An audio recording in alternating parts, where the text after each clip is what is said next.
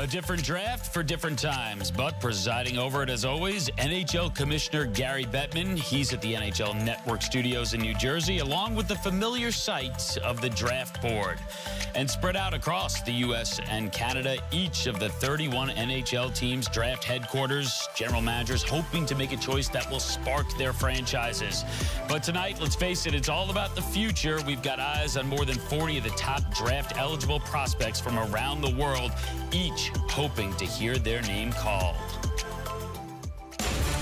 So much about this year unusual and uncertain, but what remains the same is that for the 6th straight year, NBC Sports is here to bring you the NHL Drafts. And with that, we say hello, everyone. Welcome inside our NHL and NBC studio. Liam McHugh alongside Pierre Maguire. The NHL Draft, as you know, was supposed to take place back in June. It was supposed to take place up in Montreal. But the world has changed. The sports world it's adjusting. And as we showed you, everything is spread out. We are here in Stamford, Connecticut. Our colleagues who we do the draft with each and every year, Craig Button, Bob McKenzie, they are joining us from Toronto. We have a big night ahead, a lot to talk about. But as you guys know, COVID-19, it dominates the news, and that includes the hockey news. This with the news last night that we learned that Connor McDavid, the Oilers captain, former #1 overall pick, tested positive for COVID-19. Now, according to the Oilers, McDavid feeling well. He's experiencing mild symptoms. He's in voluntary quarantine. Just the reality of the times right now. We certainly wish him a speedy recovery. But, Pierre, I think you'd also have to say, you know, you see this news of McDavid, it kind of highlights just how extraordinary it was that the NHL managed to do this postseason bubble and see it all the way through. Liam, I couldn't agree with you more. You know, you look at the commitment of the players and the coaches and the trainers and how committed they were. You think about the professionalism of the on and off ice officials in particular. It never would have happened had they not have been committed. The kindness and the focus of the healthcare professionals, the hotel workers, the restaurant workers. This was a smashing success by the National Hockey League. And the biggest reason why it was successful, everybody was committed. They were all in it. Tampa Bay Lightning, they win the cup, and now the question is, when will they defend this? Because it's the draft, Bob. We look to the future, but we're not really sure when we're going to see NHL hockey again. What are you hearing? Well, Liam, the 2020-21 regular season was supposed to be, or at least targeted to start, on December 1st in a couple of months. That's not going to happen. And NHL Commissioner Gary Bettman just recently on the NHL Network announced that they're sliding that date from December 1st to January the 1st. But keep something in mind. The December 1st date was always just a notional target, and as is this January 1st date. In a perfect world, yeah, December 1st we'll be playing NHL regular season hockey. This is far from a perfect world. Put it in pencil. There are so many factors beyond the control of the NHL, from travel regulations to quarantine to the various jurisdictions on both sides of the border. So we'll put January 1 down for now.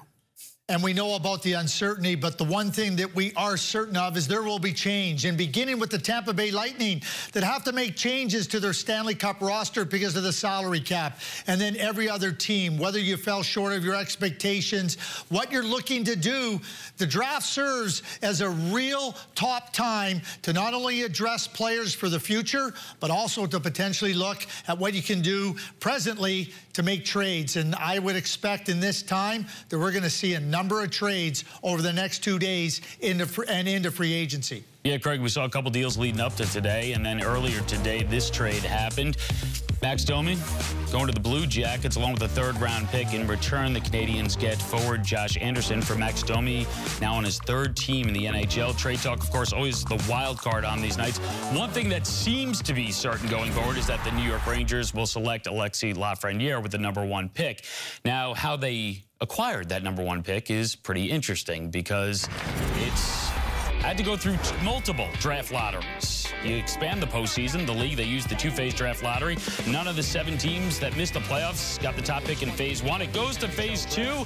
The Rangers win it. That gives them the #1 pick for the first time in the modern era, Craig.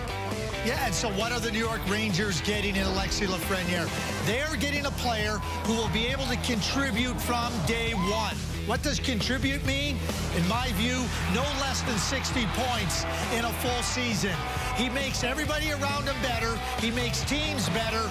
And a team on the rise in New York, like the Rangers, he is going to help tremendously. Well, that decision for the New York Rangers is elementary. The LA Kings, they have to drill down on what they're going to do at number 2. Do you take almost 6'5", 222-pound center Quinton Byfield from the Sudbury Wolves, a chance to be a dominant number 1 center in the NHL, or Tim Stützle, the dynamic, gets a 10 out of 10 from NHL Central Scouting on his skating ability, can play center or wing, maybe a little more polished game. You go across the pond to Germany for him or Byfield.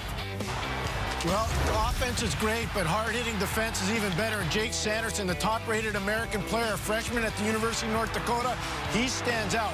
He's big, he's physical, he's fast, he's mentally tough. I talked to his coach, Brad Berry, this morning at Dakota. He can't say enough good things about him, Liam. You know, last few players that you mentioned there might be a year or more away from making a serious splash in the NHL, but that's not the case for Alexis Lafreniere. The idea, Craig, as you allude to, you could see some instant impact. So let's dig into the why of that. Why is he ready right now? Well, he's physically, mentally, and emotionally mature. So you take all of that, and then you take the enormous skill that he has, along with a great competitive spirit. Alexis Lafreniere is not interested in playing anywhere other than where it matters. That's inside the dots, that's to the net, that's where he plays. Then he has a tremendous skill to be able to finish on that determination and competitiveness. Combine it with outstanding hockey sense and an ability to deliver when it always matters most. He's been the best player in his age group for a number of years. He will enter the NHL for the New York Rangers and be a significant addition to what they're trying to accomplish there, become a serious Stanley Cup contender. That's right, Craig. He is a mature NHL-ready player right now. He's grown to almost 6'2". He's 200 pounds, and he's ready to step in and contribute to an NHL lineup. Now, he's one of the older players in this draft. He's going to be 19 years old on Sunday, so that adjustment period for the National Hockey League could be less for him than a lot. He's an outstanding character player on and off the ice, very humble in a lot of ways, but also well aware of a quiet swagger that he's got and that confidence that he has in his game. Liam, there are very few players that can come into the league as an 18 or even 19-year-old and physically handle the rough going. This is a prototypical power forward. He's a little bit like Mikko Rantanen. He's a little bit like Jerome McGinley. He can bring smash-mouth hockey to Broadway. The Ranger fans will love him. But the biggest thing about him, he dominated in key events. The World Junior this year, he was letter perfect. Celebrate the draft tonight. Celebrate his birthday in just a few days. For the Rangers, it's really been a fascinating roster remake while remaining competitive. You remember Capo Caco, the second overall pick last year. But, of course, it got pushed into overdrive. And fast forward when they signed Artemi Panarin into that 7-year contract in July of 2019. You add Jacob Trouba into the mix. And as you try to add a face of a franchise, they say goodbye to the longtime face of the franchise. Henrik Lundqvist bought out of the final year of his contract. So, a radical remodel for the Rangers. Their GM is Jeff Gordon, and he spoke with Jamie Hirsch. Jeff, hi, good evening, and congratulations on making it to this point. I know a lot of planning has gone into tonight, but how do you expect that things will change, doing everything remotely tonight from a normal draft? Well, thanks, Jamie. Hello. I think it's going to be different. Obviously, we can't walk right next to us to the tables and look at general managers and go door to door, so to speak. So it'll be a little harder that way. But I think a lot of us have spent a lot of time looking at some of these other drafts that have happened in other leagues and understand that, you know, we might need a few more phones and a few more people working to help us make calls. But I think it's going to work out pretty well. Well, the Rangers will be selecting first overall for the first time since 1969. What do you expect that having that top overall pick could do for your team? I mean, obviously, the opportunity to pick one in any year is exciting, but you know, this year obviously we think it's going to give us a great chance to move our team forward, help with what we're doing, which has been a rebuild, and you know, we couldn't be more excited right now having that first pick. So are you ready to clue us in on who you're planning on taking first overall, or are you going to wait till the official moment arrives? Yeah, I think we'll have to wait for that official moment. We've waited this long, and you know, it seems like since we won the lottery, it feels. I know it's only been a few months, but it feels like a year. So, what's a little more time here, and it should be exciting when we call it the name. Not really building suspense, just making us wait a little bit longer. Building up to the 2020 NHL Draft, the Rangers up first. A major decision looms at pick number 2. Is a bit of a getting to know you session. With that in mind, we enlisted the help of a special correspondent. Hey everyone, I'm Rutledge Wood. Now, I live in Georgia, college football country. Because of its big-time TV exposure and because it serves as the primary feeder to the NFL, we get pretty familiar with the top players. And come draft day, we know who they are and where they've come from. This may be my first NHL draft, but I did my homework. USA Hockey and the NCAA have taken massive strides in terms of developing top hockey talent. But still, the majority of prospects come from Canadian or international leagues, and that's especially true this year. So instead of the SEC, ACC, or Pac-12, tonight it's all about the OHL, the DEL, and even something called the QMJHL. Let's start there. For more than 50 years, the Quebec Major Junior Hockey League has carried on a rich tradition of producing gifted offensive players. A handful of them first overall picks that transformed their franchises. Number 66, Mario Lemieux. Tonight, the New York Rangers could have that opportunity with Alexis Lafreniere. A lightning strike for Alexis Lafreniere. This year's top prospect grew up just outside of Montreal and played his junior hockey 300 miles up the St. Lawrence River in Rimouski, where a kid named Crosby played and left a permanent legacy. Heading west to the Ontario Hockey League, which has produced more first-rounders than any other developmental league, this year, several OHL players are expected to get drafted early on, headlined by Quinton Byfield. Quinton Byfield with a dandy power play goal. Whose similarities to King star Andrzej Kopitar have many penciling Byfield in as the #2 pick to Los Angeles. That's no guarantee, though. With Tim Stützle of the German Deutsche Eishockey-Liga, or DEL, the second-ranked prospect on some draft boards, he's the latest example that German hockey is truly on the rise, following the country's silver medal at the 2018 Olympics. And most recently, Leon Draisaitl becoming the first German NHL MVP. We'll also keep a close eye on the top American Jake Sanderson. Sanderson got the shot, score! I love this kid. He's from Montana. He skates like the wind, just like his father, Jeff, a former NHL All-Star, and he could be the first defenseman taken tonight. Getting drafted is always such a special moment when the dream of making the NHL becomes that much closer to reality.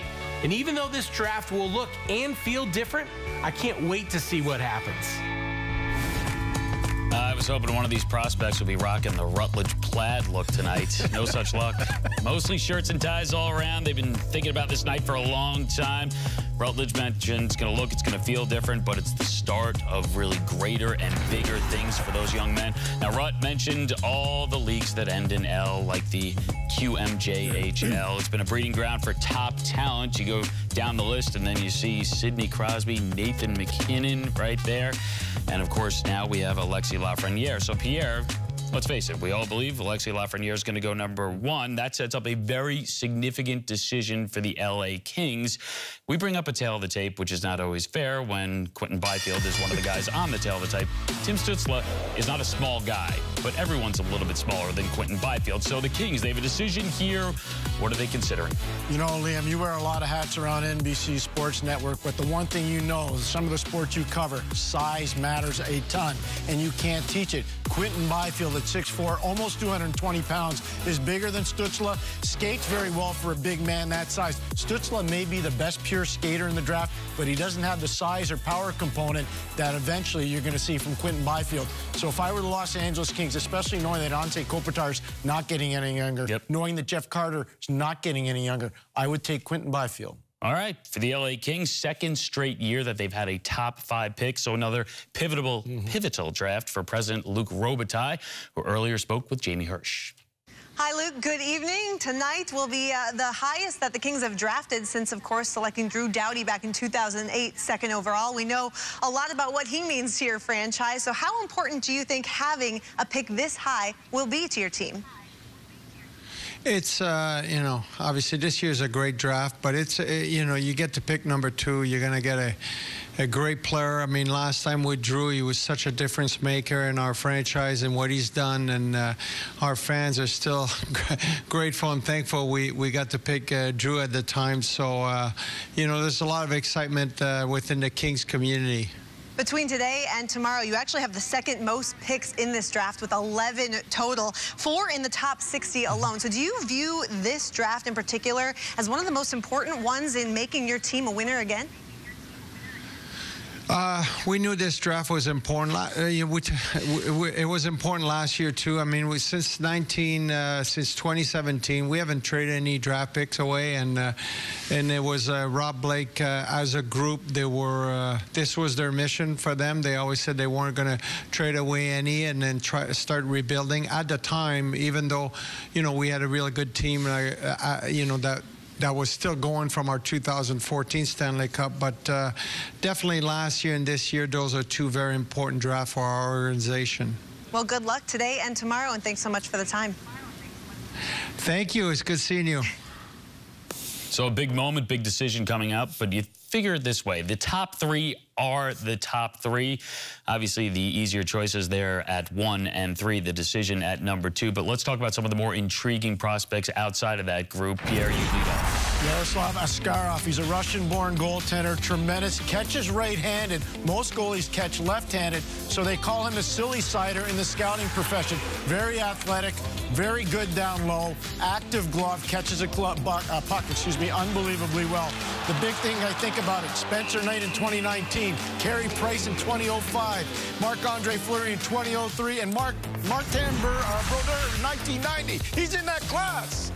Cole Perfetti, an outstanding offensive player. At the August 2019 Hlinka Gretzky tournament, Yaroslav Askarov, Cole Perfetti, and Hendrix Lapierre were clearly the best 3 players in that tournament, which is a real lead-in to the 2020 draft. You mentioned Lapierre, biggest wild card in the first round.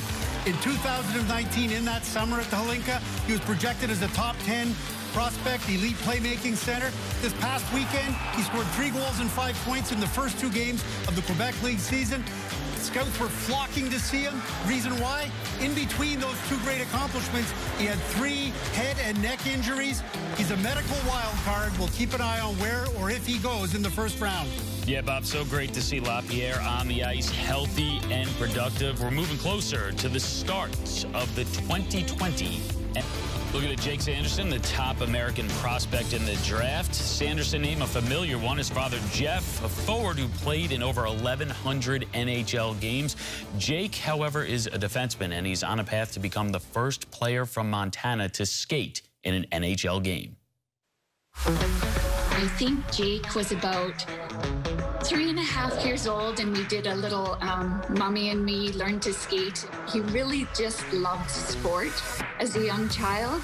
As time went on, just did more and more hockey and always loved it. From a young age, just seeing my dad and watching him when I was younger. Sanderson shoots a save. He scores! Seeing him smile all the time and celebrate with his teammates is kind of something, I wanted to do for a really long time. It was always important to me to have all my boys play hockey. For me to teach the boys the lessons of just about being a good teammate and, etiquette in the locker room and effort on the ice. So it's always been a really close relationship to the game. Being, the little kid in the dressing room around all those big guys was pretty special, and just watching my dad do his dream was also very special too. Puck in the USA zone, picked up by Sanderson. Left wing in tight, Sanderson heads to the net, scores! Looked like his father, Jeff Sanderson there. I always loved that defensive side of the game, and I encouraged him to try to be more offensive, but he just loved being, that defender. When I was younger, I had pretty good vision. I was a pretty good backward skater as well, and I think it was my Bantam year I had to sign up for a position, and I chose defense, and it kind of stuck for a while. Jake was invited to try out for the USND TP program in Plymouth, and, it was his decision. It was probably the hardest decision as parents we had to make, just to let him go so far at such a young age. It was kind of hard. It's so far away from home, and it was my first time moving away. It was definitely something different I had to get used to. Jake's rise over the last 2 years has been remarkable. Just speaks volumes to who he is. Work at left point, Sanderson took the shot, scored! 2-0, USA! we're going to see that same growth continue here in the next couple of years as he moves and launches into an NHL career.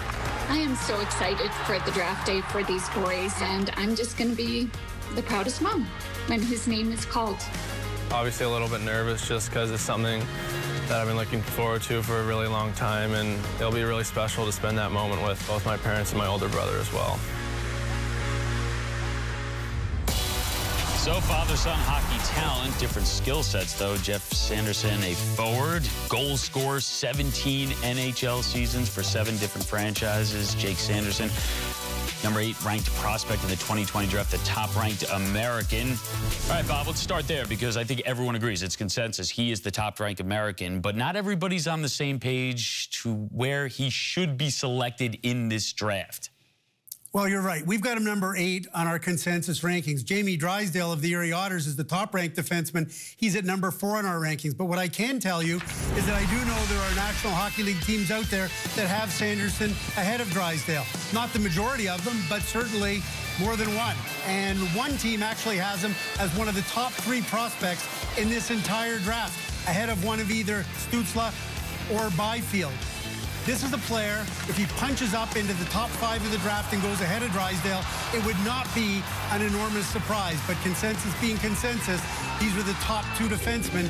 Drysdale, the top defenseman, Jake Sanderson, the second. Well, you know, I live in Calgary, Alberta, and I got the opportunity to watch Jake Sanderson play Bantam hockey. I also saw Josh Morrissey of the Winnipeg Jets play Bantam hockey, and the similarities for me are eerily similar. The skating of Sanderson, the power in his game, the ability to get the puck up the ice.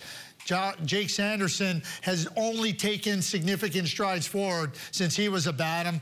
And certainly a comparison to Josh Morrissey as a top defenseman in the National Hockey League is appropriate. You know, Liam, I got to tell you, Jeff Sanderson was an outstanding offensive player, his father, but Jake has this mental toughness, this character to his game. He's got amazing peripheral vision. He makes the players around him better, not just a defense partner, but also the forwards. The biggest thing is he's a wrecking machine on the back end. He's just a physically dynamic player. And when you talk to his head coach, Brad Berry, out at the University of North Dakota, I talked to him today, he can't say enough good things about the young man. This is a special, special player. And if he's there at 8, Bob McKenzie and Craig Button, the Buffalo Sabres will be doing high fives in their draft office. I'll tell you that right now. Yeah, he's a freshman at North Dakota. Their season starts in November. He's at the arena tonight. That's where he's watching this draft. And earlier, he chatted with Jamie. Jake, you are a native of Whitefish, Montana, and nobody in NHL history has ever been drafted in the first round coming out of Montana. So what would it mean to you, your family, your friends, your coaches, really the whole Montana hockey community for you to be drafted in the first round? Yeah, that'd be huge and very exciting. There's a lot of hockey players and a lot of hockey fans in Montana, so to be able to represent them, that means a lot to me. I know you've got a deep NHL history. Your dad, Jeff, playing more than 1,100 NHL games, but you were only 5 years old when he officially hung up the skates. So what memories do you have of Dad playing hockey? I don't remember a lot just because I was pretty young when he was playing, but I remember moving around places, just being little, and I remember a bit going in the rink with him as well. How would you describe your emotional state right now? You're excited, you're nervous, did you sleep well last night? Yeah, I actually slept pretty good last night. It was kind of surprising, but I'm a little nervous, but mostly just excited for it. I know that I see the North Dakota colors there in the background. Tell me a little bit about your setup for draft night, which of course is so different from any draft night that you would have expected. Yeah, obviously it's not the traditional draft where you go, and obviously it was going to be in Montreal this year, but we don't get to have that. So I think the people here at North Dakota and all the media people and around the rink, they're trying to make it as real as they can, and they're doing a great job for us. Well, best of luck. Thanks so much for the time, and try to have fun tonight. Yeah, thank you so much. For the Americans, this draft figures to be a little less top-heavy than last year. Certainly some intriguing prospects along the way. You see Brendan Brisson, the son of Pat Brisson, the agent, and Alex Tuck's younger brother in this as well. Live look at the draft headquarters for the New York Rangers. I was half expecting everyone just to have their feet up on the table, casually waiting for things to get going, because let's face it, this pick shouldn't be that stressful. Alexis Lafreniere, seen here with his family. He has been on this path for years, and now the kid from Quebec is ready to step into the spotlight of New York City. Lafreniere works it, shoots. scores! What a goal by Alexis Lafreniere! A superstar in the making. His skill set is vast. There's no question about that. Alexis Lafreniere has been identified as the top player in the draft for quite some time. Unbelievable skill. He's got size. He's a very talented winger. He's so smart. His vision of play is so big and brilliant. He's been dangerous. He can threaten in so many different ways. We've seen the evidence of all of those things coming together as he's dominated major junior hockey in Canada. The bigger the game, the harder the challenges. He always rises up to it. My overall game offensively, I think that's something I can really help a team in the NHL. I've been training a lot, getting stronger. I'm a lot on the ice, a lot in the gym, and I'm getting better as a player. That reminds me somewhat of Sidney Crosby, never satisfied with their individual game. When he got to Rimouski, there was another pressure to be compared with Sidney Crosby. I'm not the same player as Crosby, and I tried to be myself, tried to create my own path, and that's what I did. Lafrenière, pleine vitesse. On lui remet le 10. Un tir!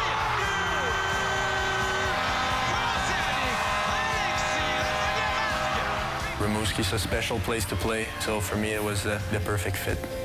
The first selection in the 2020 NHL draft belongs to the New York Rangers.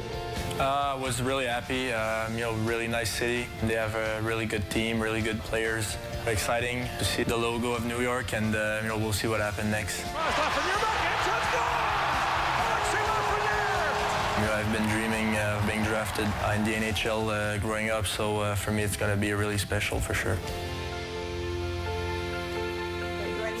All right, live pictures. Alexis Lafreniere and his family waiting just like all of us, expecting to hear his name called first in this NHL draft.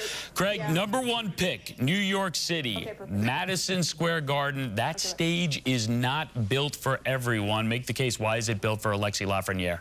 I haven't seen a spotlight too bright for Alexis Lafreniere, where he hasn't not just performed, he's excelled. It doesn't matter if it was at the U17 tournament, whether it was at the Lincoln Gretzky tournament, the World Junior, the Quebec League, the CHL. All he does is raise his game to the highest levels. And it will be no different in New York, no different with the bright lights of Broadway.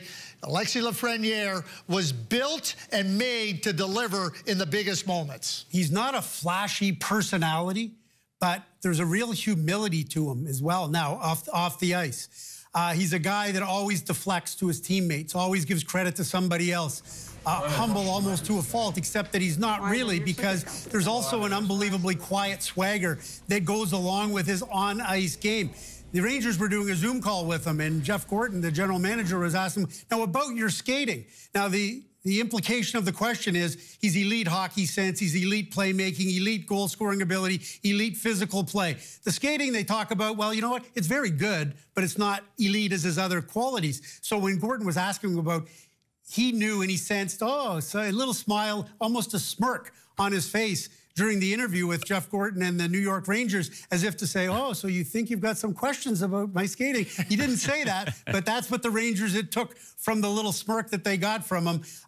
Very humble, but also very confident of his ability. Pierre, it sounds like he's more Jeter than Broadway Joe for New York sports. I think that's more than fair to say. I think the biggest thing about him is when you're a francophone in the province of Quebec and you've risen all these levels hockey-wise and everybody's scrutinizing you every single day, there's a certain way you have to carry yourself. And he's carried himself impeccably the entire time. And going to the World Junior the way he did, getting hurt, coming back, leading Canada to a gold medal last year in Slovakia, phenomenal. I mean, this guy's he's a real deal. He's a little bit Jerome McGinley. He's a little bit Mikko Rantanen. He's a power forward that can play a supremely skilled game, Liam. Yeah, and Craig, he's been drawing comparisons to Sidney Crosby for a long time simply because they played for the same junior team and they had so much success. But this is not Sidney Crosby, and he'll tell you that. No, he isn't Sidney Crosby, but he did something that only Sidney Crosby has done previously, and that's being named the top junior player in the CHL in 2 consecutive seasons. And as Bob pointed out earlier, you know, one of the biggest things for Alexis Lafreniere is how determined he is to be the best. It never stops for him. Lots of talent, lots of determination. We'll see. We expect that he will be the first name called tonight. The Rangers hold the pick. That's followed by the Kings. We'll hear from the commissioner next. Dream begins. lace them up, hit the ice, and wonder, one day, this could be me. Crosby scores! Guy Lafleur. Mario Lemieux. Mike Modano. Mats Sundin. Alexander Ovechkin.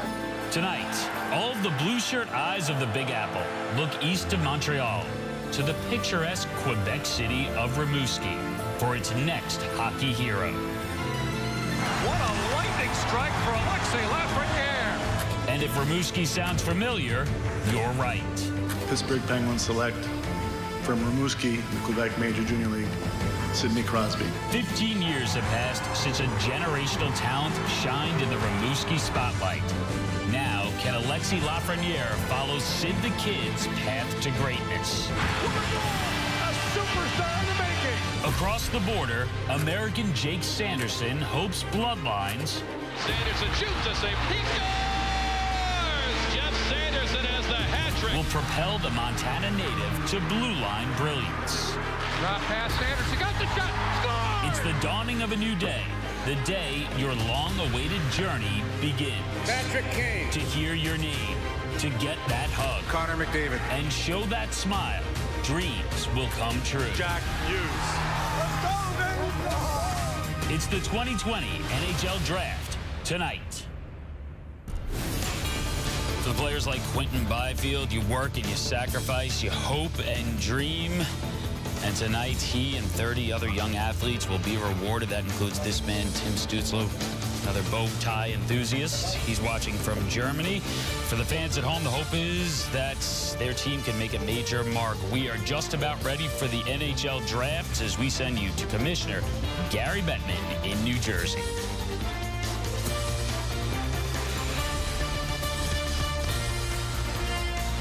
Good evening and welcome to the 2020 NHL Draft. Obviously, we are not on the floor of a packed and excited Bell Center in Montreal as we had planned and would have much preferred.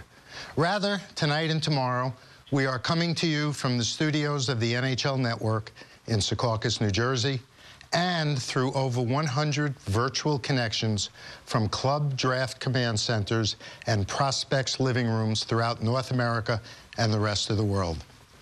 So let me start the way I normally would and thank the Canadiens organization, beginning with Jeff Molson, both for the work they did in bidding to host this draft and for their understanding as we continue to adapt to circumstances beyond our control amid the challenges of 2020.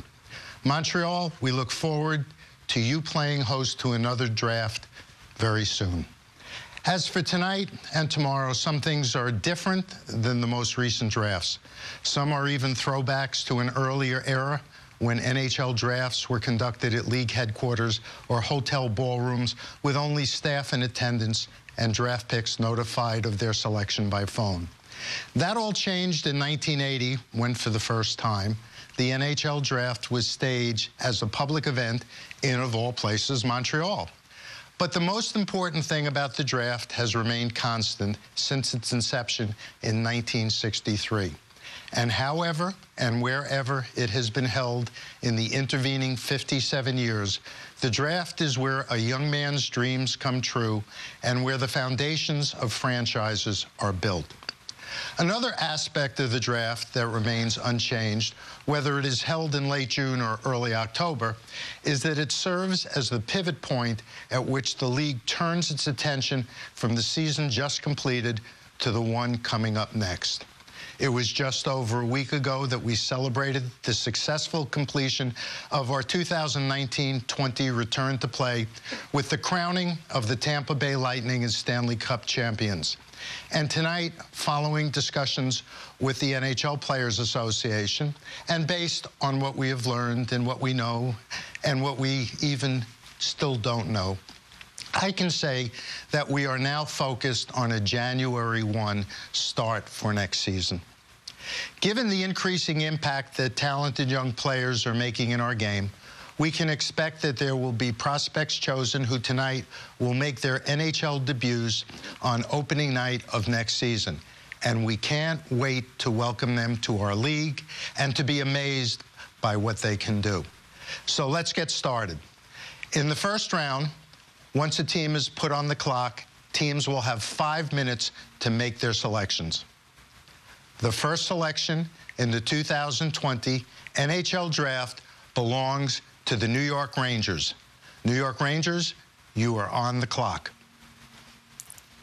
So Bob mentioned it, and you just heard from the commissioner, looking like a January start. As for the Rangers, they've been in this spot since August. Lafreniere was the pick then. He's still the pick. He's been trending this way since he was 16, Bob.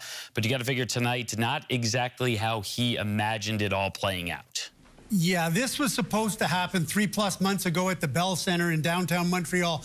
It was supposed to be a coronation. 20,000 Rockets fans cheering on the hometown boy as he becomes the first French-Canadian to go #1 overall since Marc-Andre Fleury in 2003, and the first Quebecois skater to go first overall since Vinny Lecavalier in '98. Instead, you see him sitting there with his parents, Hugo, his mom, his dad, Hugo, his mom, Natalie, his sister, Laurie Jane, at their home in Saint-Eustache, Quebec. Now, Saint-Eustache is only 20-odd miles from the Bell Center, but boy, it's a million miles in atmosphere of what it could have been like for him. This draft party tonight is going to be a draft party for 4 for the Lafrenières. They are in Saint-Eustache, which is a COVID red zone, which means the province only allows those who live in the household to be there. So that's it for a draft party, is what you see, is what you get. But it's a special moment for him and his family. He's used the extra time to get bigger, stronger, faster, hitting the gym every day. He's now 6'2", 200 pounds.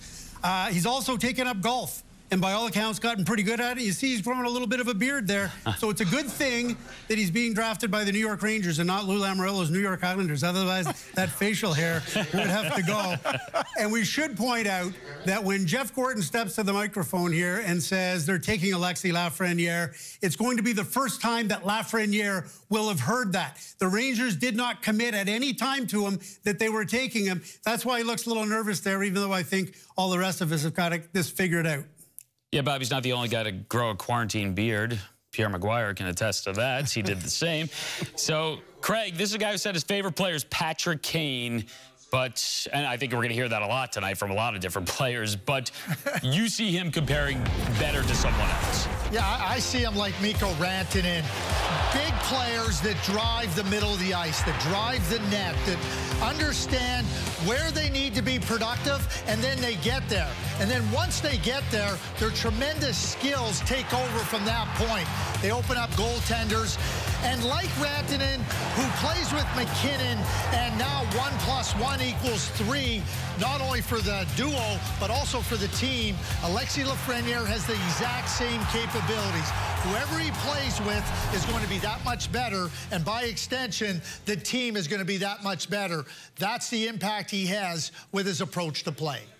So while Alexis Lafreniere sits there with his family and waits, Rangers fans waiting on this rebuild, but it's been kind of a radical rebuild. But we take you back to the beginning of this, because it's February 2018, the letter to the fans, this idea that they want to make some changes, have competitive players that combine speed, skill, character, but you may lose some familiar faces in the process, guys that we all care about, but we're trying to ensure that we're building a foundation to be a Stanley Cup contender. That means key players traded for draft capital and some big names on that list, and then you go out and you draft Capo Caco, and you make a big signing in Artemi Panarin. Then, of course, last year, Igor Shesterkin, he emerges in net. The Rangers win the draft lottery. They could add a face to the franchise tonight for their future, but this is the man who has been the longtime face of the franchise, Henrik Lundqvist, bought out of the final year of his contract, a guy who was selected by the Rangers back in the year 2000, seemingly did everything and anything for them in net. But this Rangers team, Pierre, we talk about rebuild. This is a different type of rebuild. How excited should these fans be for the next few seasons? The New York Rangers have now become must-see TV. Every time they play, you're going to want to watch the Rangers. They're going to play an up-tempo attacking style. Lafreniere is going to be a dynamic power forward. You obviously got Artemi Panarin, that John Davidson and Jeff Gorton did a great job recruiting him out of Columbus. They've got a really good young head coach in David Quinn. David Quinn just became a better head coach because they're going to draft Alexis Lafreniere. There's nothing wrong with that. To me, the biggest thing about the Rangers, how much fun they're going to be to watch. And they're going to stimulate a lot of eyeballs to watch that team play. Yeah, because this is a New York Rangers team that got into that expanded postseason. They went in, quickly exited, but this is a team that was exciting. They were fun to watch down the stretch of the regular season. They have some talented players in Zibanejad. They have Panarin. They have some young goalies and looking to add a big piece right now. The Rangers with the first pick in the NHL draft. Let's go back to the commissioner. The first selection in the 2020 NHL draft will be made by New York Rangers general manager Jeff Gorton. With the first pick in the 2020 NHL draft, the New York Rangers are proud to select from the Rimouski Oceanic, Alexis Lafreniere. So there you have it, an unprecedented postseason, a draft lottery unlike any other in hockey history. And ultimately, though, it leads to a very predictable first overall selection. Lafreniere, as we mentioned, he's really been on this path for several years at this point, since he was 16, now 5 days before he turns 19. He joins the New York Rangers. It's a different draft, but he still gets the sweater, puts it on. Now a member of the New York Rangers. Craig, let's talk about impact with this guy, because let's face it, these are Rangers fans. They figure big city, #1 pick. They want to see some instant impact, and you believe this is a guy who can make that. No question in my mind, Liam. He's ready to contribute. What does contributing mean? It means that you're going to get 60 points or more in your initial full season in the NHL. He attacks the net. He attacks the areas where you get rewarded. He has an edge to his game. There is no style of game that he cannot excel in. Skill, skating, power, tight games, important games, critical moments. He delivers it all for a team. And when you consider that Alexis Lafreniere is physically mature, that he's mentally and emotionally mature, and we talk about playing inside the tackles, that's playing inside the dots. He's not interested in playing where it doesn't matter. Like a running back in the NFL, if you can run between the tackles, you're going to have a lot of success. I don't see anything but success for Alexis Lafreniere with the New York Rangers.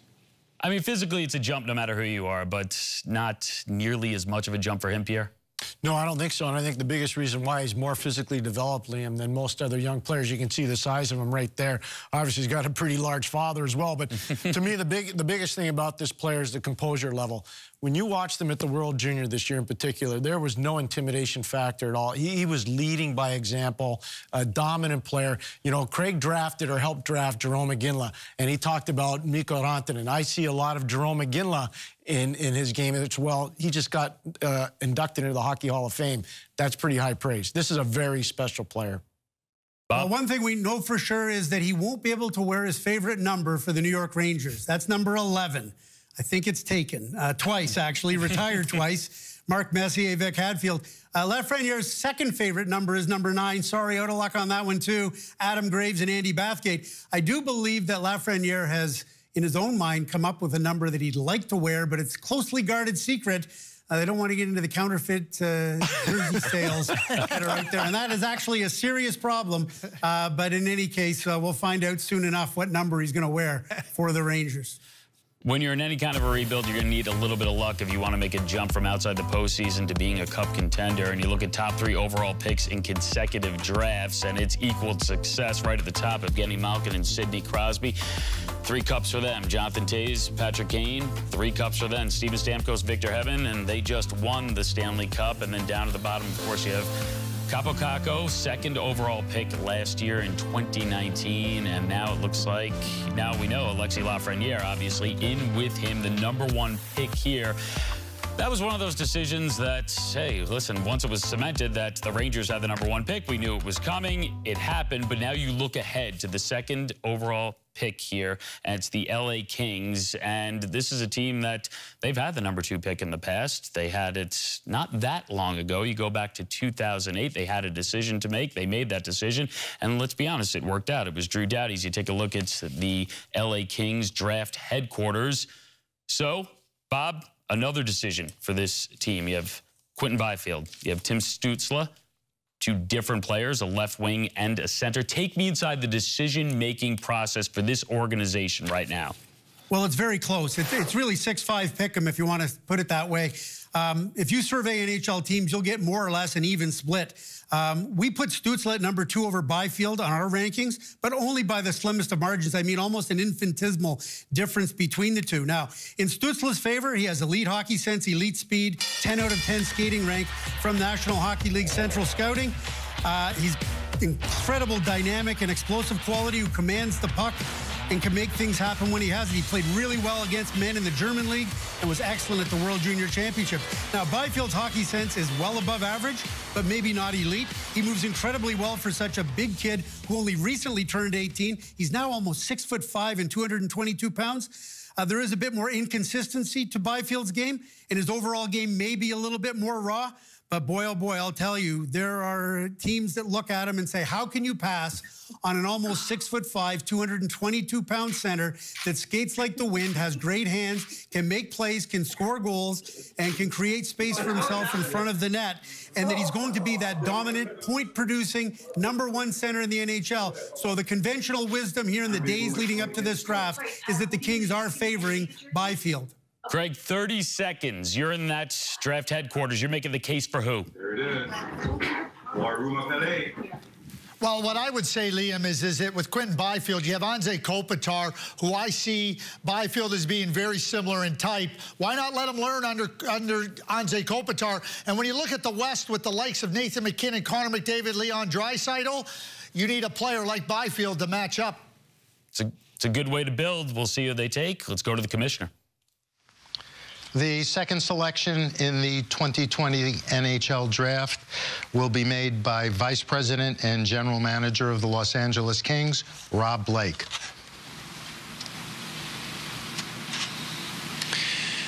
The Los Angeles Kings are proud to select with the second pick in the 2020 NT Draft from Sudbury Wolves of the Ontario Hockey League, Quinton Byfield.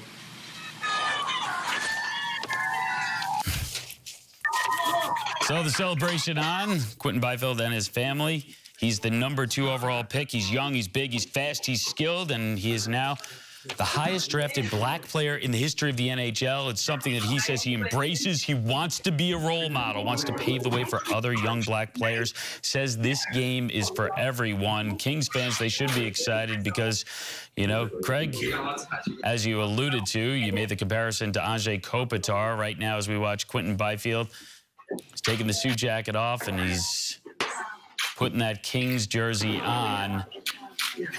You have to believe Kings fans, very exciting, big, fast, talented, and we go back, take me a little bit deeper into that comparison, Kopitar Byfield. Well, they've watched Anze Kopitar be a star for the LA Kings, lead them to Stanley Cups, and be one of the very best players all around in the National Hockey League. And that's what I see in Quinton Byfield. He wants to make an impact on every square inch of ice. And it took Anze Kopitar a little bit of time to get comfortable with imposing himself. And once he did become comfortable, he was a really difficult player to handle one-on-one. I feel the same way about Quinton Byfield.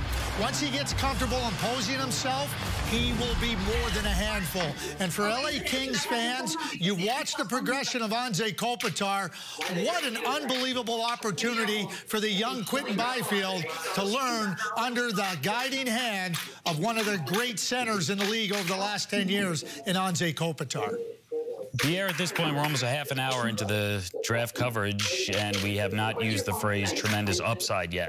We have to use that phrase, I think, by law in a draft. You have to. But it really applies to this guy. There's no question about it. Remember, Anze Kopitar was the 11th pick overall in the 05 draft. This is a player that's going to be the second, or is the second overall pick when you talk about Quinton Byfield. Now, some people are going to say he's a little bit slow to the party because of what happened at the World Junior this year for Canada, where he was not very successful.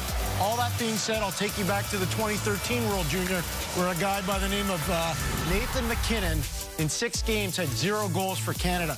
This is a player that eventually became a dominant player in the National Hockey League. I think Quinton Byfield will do very much the same thing. He's an outstanding player. I've been watching him since he was a minor midget, so I know his body of work really well.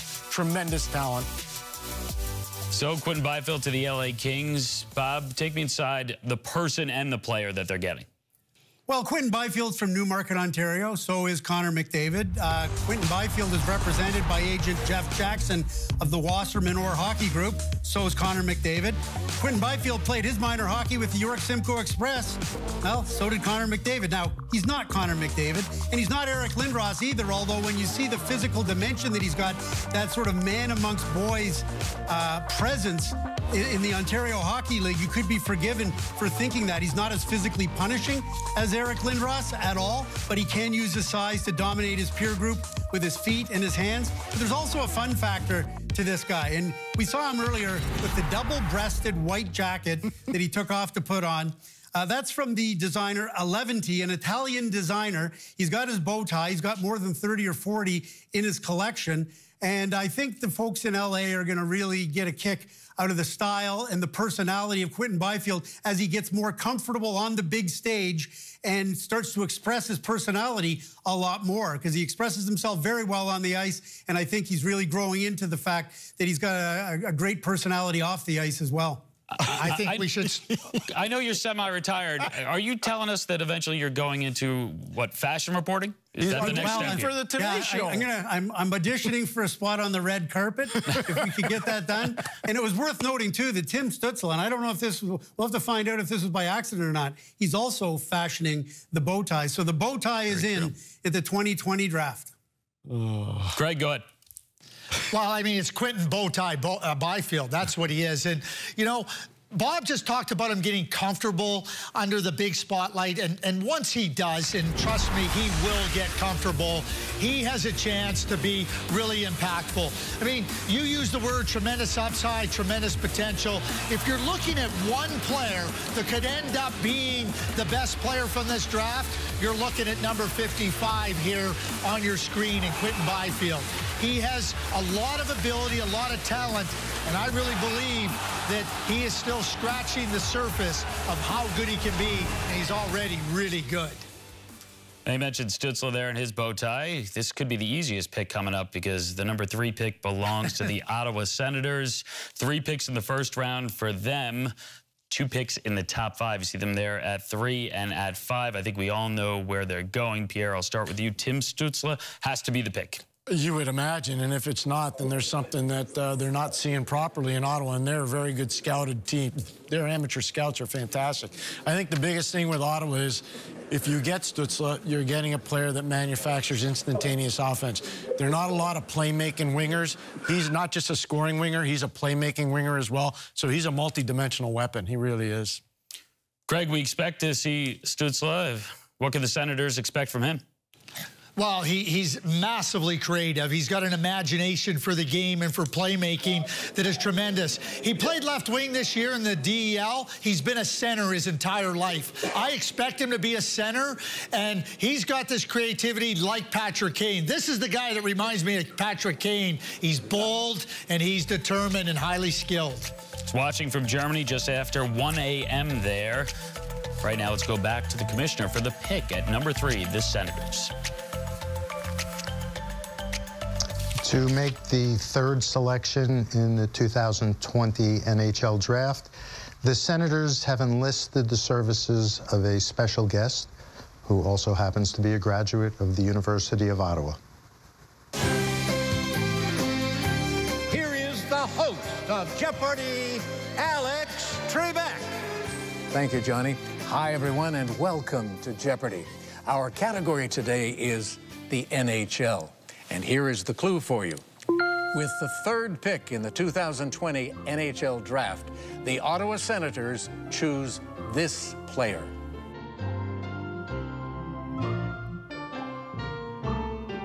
The correct response, who is Tim Stützle? Alex Trebek in to make the pick. Tim Stützle, he is the selection. He's the newest member of the Ottawa Senators. What a way to be welcomed into the NHL, and what a run for German hockey. You go back to 2018, they take silver at the Olympics. Last season, Leon Draisaitl wins the scoring title, wins the MVP, and now Tim Stützle selected 3rd overall. The Senators get a prime talent here. Craig and Pierre already weighed in. Bob, this pick for Ottawa, what does it do for a franchise that is really trying to build up here? Well, I don't think there's any question this is a big day for them to have the number 3 overall pick and get Stützle to be coming back and pick the number 5 overall pick to go along with a guy like Brady Tkachuk up front. That's a big building block. Thomas Chabot on the blue line. This rebuild that the Ottawa Senators are going through, this is a big day for them when they can load 2 more major pieces. Stützle is a dynamic presence. As I said, there was so little to choose between him and Byfield. If you talk to the scouts, he's got a great shot. He can play center. He can play wing. It'll be interesting to see whether the Sens view him more as a center than a winger, and they certainly would like to improve the middle of the ice. But it doesn't matter where he's going to play. He's going to have an instant impact, and a lot of people believe he's NHL ready right now. Yeah, you look at some German-born players selected in the first round. The last 25 years, the NHL draft's been held 57 times. 5 players born and trained in Germany have been selected in the first round, never more than 1 in any year. We could see 3. I know you saw Danny Heatley on there, born in Germany. Played for Team Canada, though. But this could already a big night for German hockey. It could be an even bigger night for German hockey as 2 more German players could go in the first round. Now, Alexis Lafreniere, he goes number 1. He says his favorite player is Patrick Kane. That's not who he compares to, though. Would you say that this is a more appropriate comparison, Stützle to Kane, Craig? Absolutely, Liam. And like Patrick Kane, it's that ability to hold on to the puck. And I talk about Tim Stützle's creativity and his imagination. He sees things unseen in the game. He always allows for the next opportunity. And if you're playing with Tim Stützle, you best be ready, because he's understanding where the opponent is breaking down, and then he's ready to take advantage. And the other thing that I absolutely love about Tim Stützle, and he's like Peter Forsberg in this regard. The puck drops. They're not waiting to see how the game is going to unfold. They're going to take the game by the scruff of the neck and impose themselves on it. The Ottawa Senators have a terrific group of young prospects, and now this is a high-quality player that is going to only make this team that much better. And they need high-quality players. They have that pick at 3. They have another pick coming up at 5. They have a pick later on in the first round at 28. But do you think about this team rebuilding? Pretty interesting, because this was a team that was right there on the verge. 2017, 1 away from making the Stanley Cup Final, 1 goal away from making the Stanley Cup Final. But since 2018, the departures, Erik Karlsson, Matt Duchene, Mark Stone, Jean-Gabriel Pageau. You think about some other players that were on their team, Hoffman, Dzingel. If all those guys were on one team, that'd be a pretty good team. But the Senators are a very different-looking team right now. What do you think of the way they're going about this right now in their core group here? Well, it speaks to how much respect they have for their amateur scouts, and particularly, and they knew that this 2020 draft was going to be very good. They started to stockpile picks for this draft, and you can see it's already starting to pay off. Stützle's a spectacular player. I believe he's NHL ready. You heard Commissioner Bettman say there's a bunch of kids that could be playing in the NHL once we start up again. I think he'll be one of them if Ottawa wants him to be, because I think athletically he can do it. But the biggest thing to me is how many NHL teams spent mucho dollars, and not just money, but also airtime for scouts, decision makers, key decision makers going over to Germany to watch him play. Right from the start of the year, everybody knew this was a special player, and it's carried forward to this draft. But again, maybe you get a little more bang for your buck if you're making that trip, because there are a few German players who could go in the first round outside of Stützle. So they have another pick, the Senators, as I mentioned, at 5. But in between them, it's Detroit, a team that was easily the worst team in the league. They don't get that top pick. They get to the 4th pick, which in the past, let's be honest, the 4th pick, it's worked out for Detroit, because Steve Yzerman, their executive vice president and general manager, he was the number 4 overall pick by the Red Wings back in 1983. See a young Stevie Y there shaking hands, and then, of course, goes on to win 3 Stanley Cups as a player with Detroit.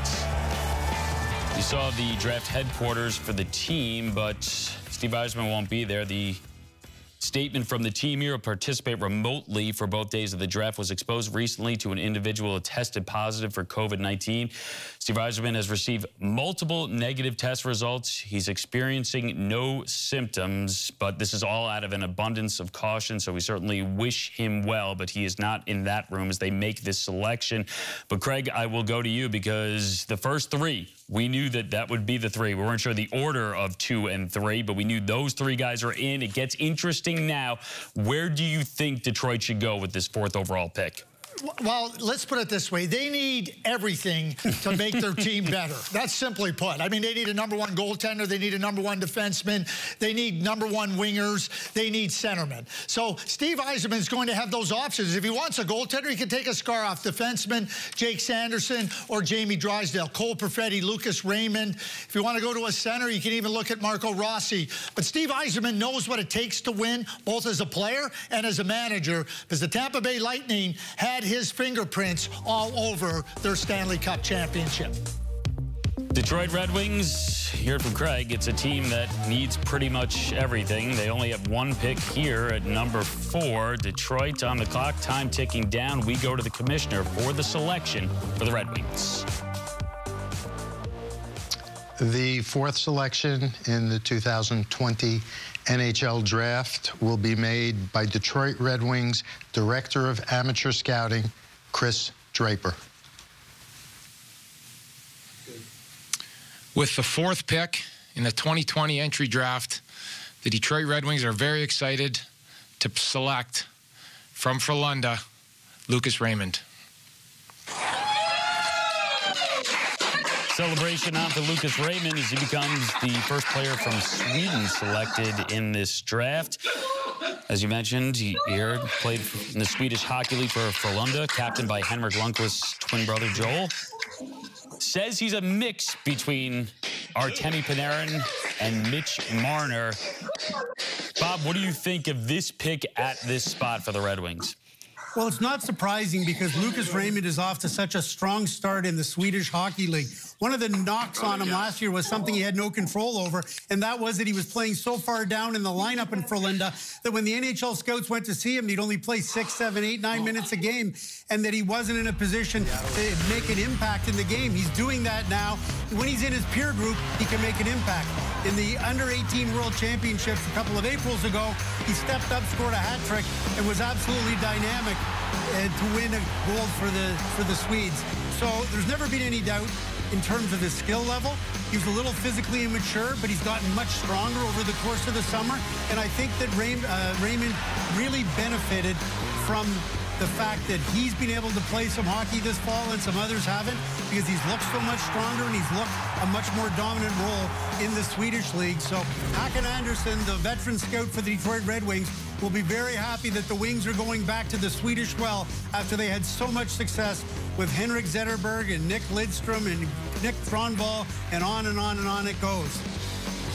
Yeah, Bob mentioned it there. You got to figure Detroit knows how to make a player from Sweden feel right at home. Pierre, you look at the Detroit Red Wings, and let's face it, they went those 25 straight seasons, making the playoffs, and now they are in full rebuild. Some of the young talent that they have accumulated. Well, especially Moritz Seider, the defenseman that Steve Yzerman took last summer in his first draft back with the Detroit Red Wings, outstanding player, and had a real successful year in the American Hockey League before they had a pause.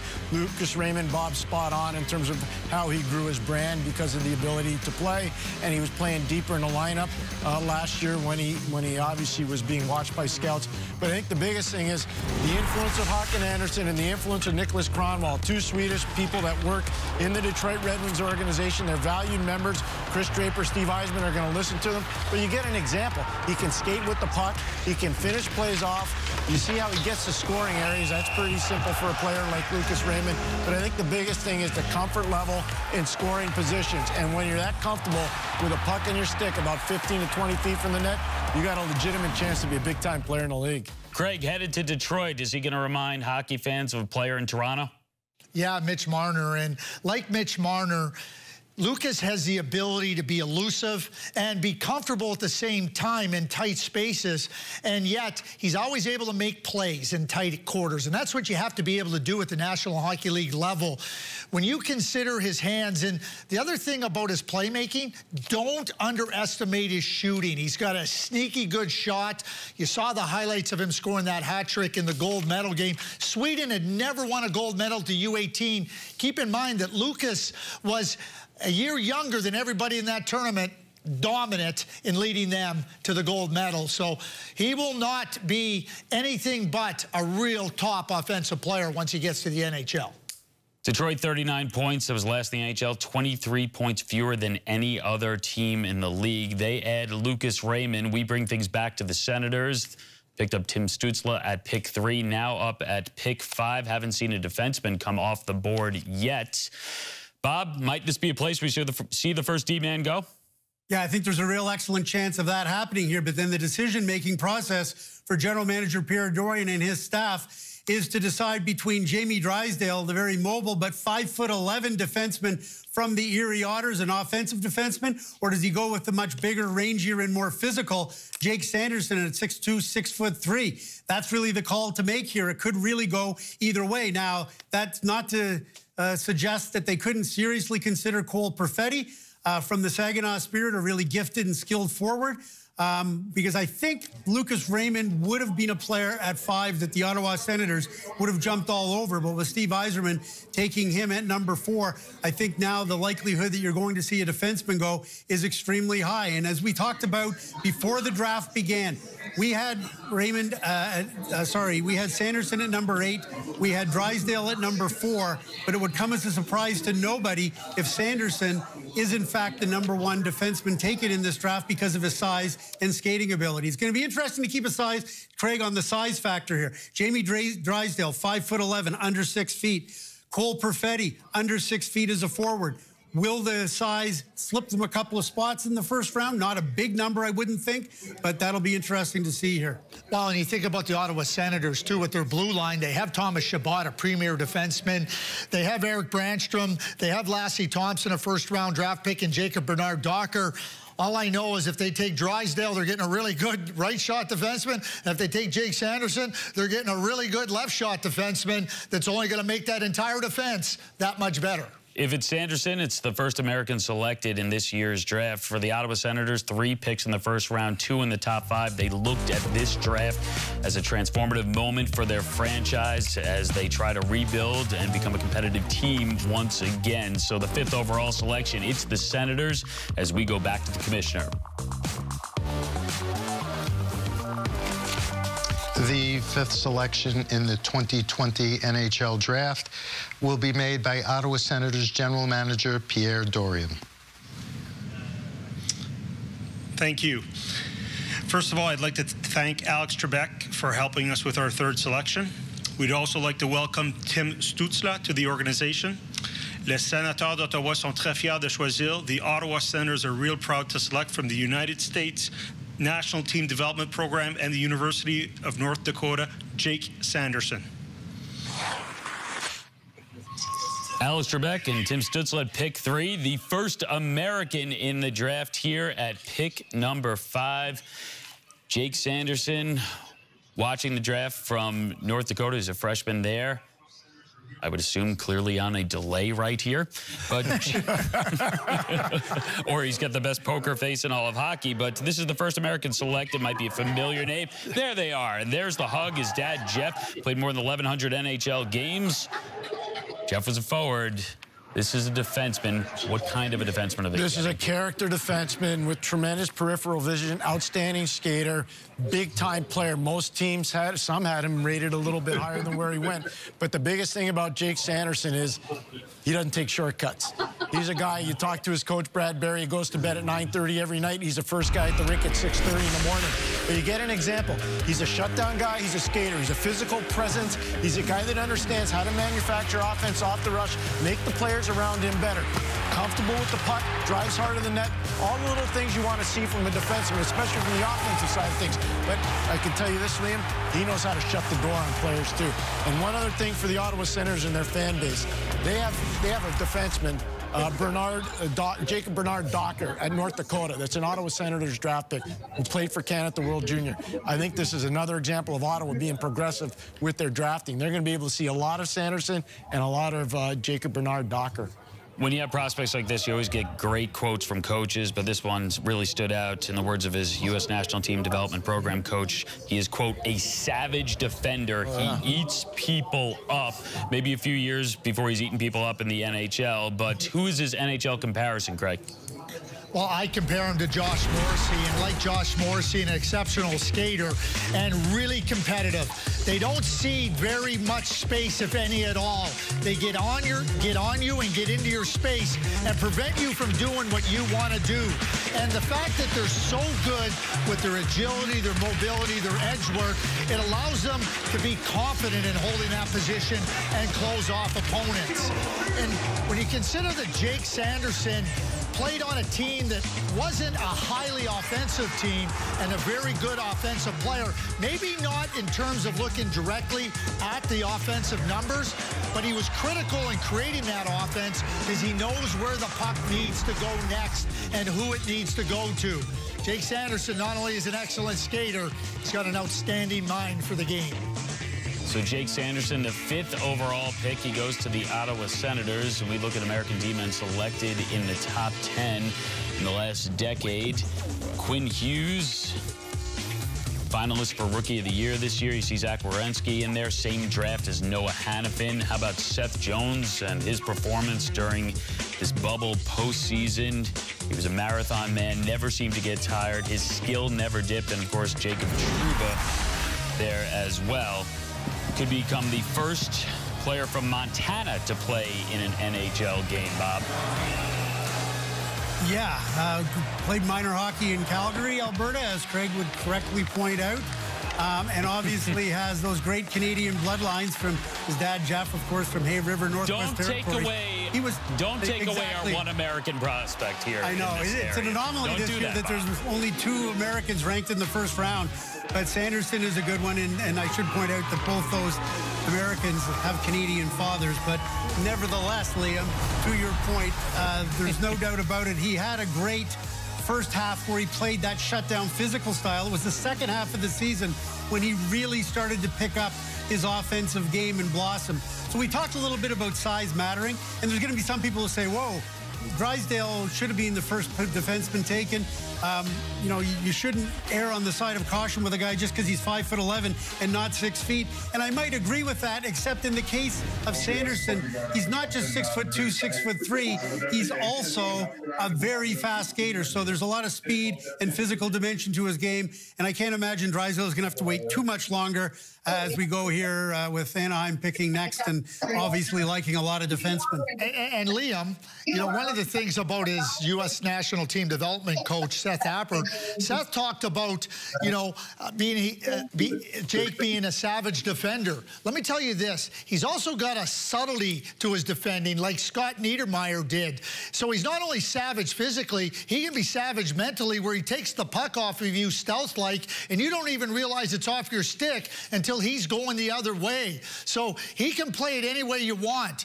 Very, very cerebral, very, very competitive and skilled. I appreciate you bringing it back to the U.S. National Development Program there because, Bob, this is our guy.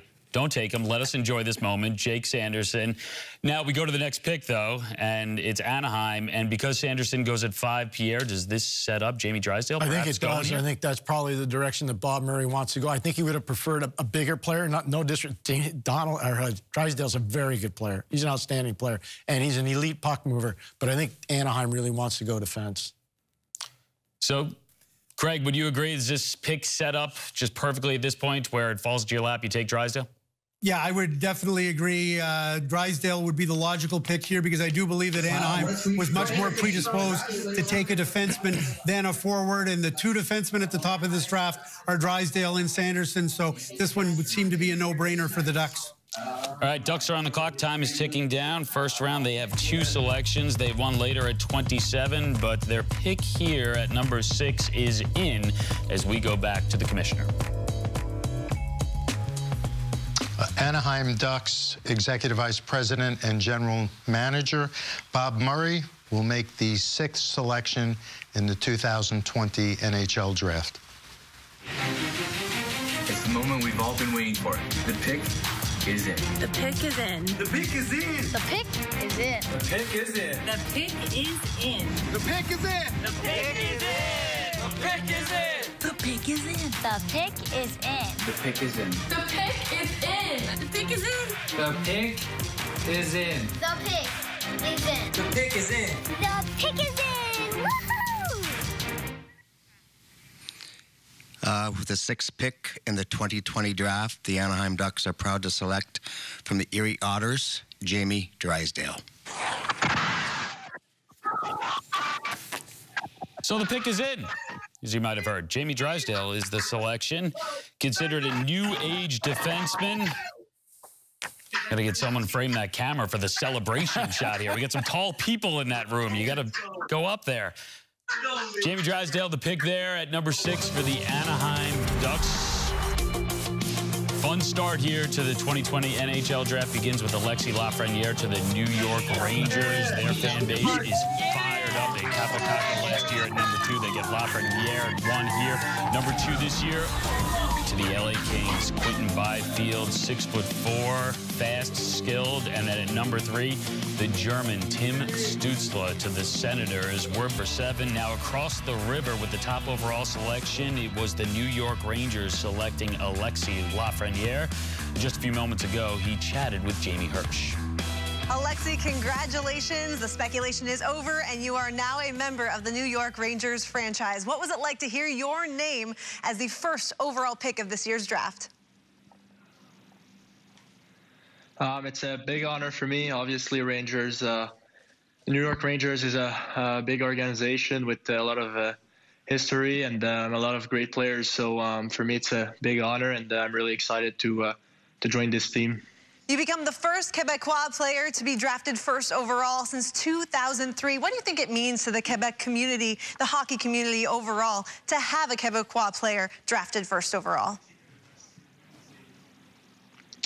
I think it means a lot. It means a lot to me. Just being able to represent the Quebec City. I think it's something really special for me, and I'm really excited to keep going and to try to make them proud again. I know this night was totally different from how you probably imagined draft night when you were a kid, but what will you remember most about tonight? I think just throwing on a Rangers jersey, it's pretty amazing. You know, growing up, you dream of being drafted in the NHL, and you know, just being able to have an NHL jersey, and especially the New York jersey, it's really unreal for me. Congratulations, Alexis. Can't wait to see you on the ice. Thank you. Not exactly how he thought this night would play out. He's at home, but he's still celebrating, going from Quebec to NYC. The first 6 picks are in. The New Jersey Devils are on the clock. Certainly changes within the organization. New head coach in Lindy Ruff and a new GM, Tom Fitzgerald. He's going to make his first ever pick in the draft here at number 7. Pierre, well, actually, let's go to Bob first. Bob, where do you think he goes with this? Well, I think scoring winger. If you look at the way the New Jersey Devils are constructed, they've had Nico Hischier, they've had Jack Hughes, 2 number 1 overall picks, both centers. They're looking for goal-scoring wingers. Now, could that be Cole Perfetti, who plays center or wing? Now, it could be. Could that also be Holtz, the Swedish winger, who's played in the Swedish men's league for the last couple of years, and Jack Quinn from the Ottawa 67s is another scoring winger on the board. Paul Castron's going to help Tommy Fitzgerald make this call. He's a chief scout, and I would say that Bob's spotting at something. Alexander Holtz, I think, might be the pick. All right, let's see the Devils take. New Jersey Devils general manager Tom Fitzgerald will make the 7th selection in the 2020 NHL Draft. The New Jersey Devils are proud to select from Djurgården right winger Alexander Holtz. So cheers and hugs there, Alexander Holtz. Remember, last year only 1 Swedish forward actually went in the first round. This year we already have 2. I like this. Holtz might be missing that big draft show atmosphere, but he might be missing it more than most, because this was interesting. He had this to say. He thinks attention is great. He likes the spotlight. He says that it's fun to get so many eyes on him. Devils fans, they can't wait to have him. Newest member of the New Jersey Devils. Craig, who does he remind you? Philip Forsberg of the Nashville Predators. And like Philip Forsberg, he's a hungry goal scorer. He can score on the rush, he can score in tight, and he can score up from distance because he has a quick release and a very, very accurate shot. And when you have Jack Hughes, who's an exceptionally creative centerman, and Nico Hischier, a very good two-way complete centerman, you need wingers that can take advantage of their skills and their creativity and their playmaking. Alexander Holtz, regardless if he plays with Hughes or he plays with Hischier, he is going to deliver and be able to make not only those two players that much better, but this is a significant addition to the New Jersey Devils. Holtz has got one of the best shots of all the players that are in this draft. And you talked about the comparable, who you thought he might be like. I know the New Jersey Devils are looking at him and thinking, could this be a David Pastrnak type of player? The guy that can score 30, money in the bank, playing with those great centers like Hischier and Jack Hughes. And that's the kind of thing the New Jersey Devils are looking in terms of trying to construct their team. This is a guy who played in the Swedish League against men last year and maybe had a little quicker adaptation than Lucas Raymond. He's a shoot-first guy, but he does have playmaking ability, so he fits in well with what Jersey's trying to do here. No question about it, Bob and Craig and Liam. And I'll tell you one thing. If you think about the New Jersey Devils, last year, Kyle Palmieri led their team in scoring, 25 goals. So they clearly need scoring from the wings. They had those two creative centermen that Bob and Craig were talking about, Liam. I think this is a perfect fit for their organization. It's all about team building for the Devils, and this is a good addition to their team building. Yeah, just piece after piece after piece, because let's not forget that this is a team that reached Stanley Cup final back in 2012, lost to L.A. The Devils have missed the playoffs in 7 of the last 8 seasons. You mentioned Lucas Raymond, his teammate over in Sweden. He was selected at number 4. He had this to say about Holtz. He's great. If he gets an opportunity put in the net, he will do it 9 times out of 10. This guy's a goal scorer, an amazing shooter. We look ahead, though. The Devils, their pick is in. Buffalo Sabres now on the clock. 3 minutes left for them to make their selection at number 8. All right, they've come out. They've said Jack Eichel is not going anywhere, but this is a team in this lengthy postseason drought. Jack Eichel, he'd been frustrated, impatient. This guy was the number 2 overall pick, obviously right after Connor McDavid back in 2015, considered a generational talent. He's really lived up to it. So you're trying to put pieces around Jack Eichel. I don't know if there's anyone out there right now who's going to step in immediately, but is there a player out there who's maybe a little bit closer than some of the others? I'm telling you, they need scoring from the wings, and I got to think that Jack Quinn of the Ottawa 67s is somebody that they're thinking about. And the reason being, he's a guy that's a pure sniper. He knows how to finish, and he doesn't need a lot of chances to finish. Craig and Bob can tell you that. He blossomed. He's a late bloomer. He didn't get burned out. He played Tier 2 junior. He didn't play until he played major. He's a guy that I think is somebody that Buffalo has on their minds. They missed the playoffs the last 9 seasons, longest active drought in the NHL. Bob, Craig, you haven't won a playoff series, you well know, since back in 2007. Craig, where do you think the Sabres go here? Well, they have to get some wing support that can score goals with Jack Eichel and Dylan Cousins, who was their first-round draft pick last year, who's coming, who I believe is ready to play in the National Hockey League. They're both right-shot centers. And when you're trying to take advantage of that strength up the middle of the ice, you need wingers. Just like the New Jersey Devils, you need wingers that can score. Cole Perfetti is a tremendous fit to me as a left winger, playing with smart centermen like Eichel and Cousins. You know, Jack Quinn is a goal scorer. I think he's the best goal scorer in the draft. It'll be interesting what they need to do, but I think the type of player they need is clear. What's become obvious? Go ahead, Bob. What's become obvious here right now is with Cole Perfetti, not a big player, not small, necessarily small, but 5'10", 5'11", perhaps. You've got Marco Rossi at 5'9" from the Ottawa 67s. And both of these guys right now are still very much on the board. They're both offensive threats that can complement the players that the Buffalo Sabres have. But to what Pierre was talking about, a lot of people believe that Jack Quinn might be the premier goal scorer in this draft. Now, Cole Perfetti might want to argue with that somewhere along the line, but nevertheless, those are things we'll be watching here in the weeks and months to come. I mentioned Eichel before. He said in May, I'm fed up with the losing. I'm fed up. I'm frustrated. I'm a competitor. I want to win every time I go out on the ice. I want to win the Stanley Cup every time I start a season. We saw a first-time GM make the pick at number 7. We're going to see another make the pick at number 9. Bill Guerin make his first pick with the Wild. And now here at pick 8 with the Sabres, Kevin Adams gets to make his first pick as GM as we go back to the commissioner. The 8th selection in the 2020 NHL Draft will be made by Buffalo Sabres General Manager Kevin Adams. We would first like to congratulate the Tampa Bay Lightning on their Stanley Cup championship and also say thank you to everyone at the National Hockey League for all the great work they did under challenging circumstances. The Buffalo Sabres are proud to announce from the Ottawa 67s and the Ontario Hockey League, Jack Quinn. Under challenging circumstances. So we wait for the reaction on the delay from Jack Quinn. The suspense. And there it is. The news is hidden. Jack Quinn, late bloomer, you'd have to say. Made a massive jump in the past year. Quinn buried 52 goals in 62 games in the OHL last season. Only Nick Robertson, who of course went on to play for the Maple Leafs in the bubble postseason, had more goals in the OHL last year. So this guy is a legit goal scorer. More importantly, for Craig Button, he is his first man crush of the night.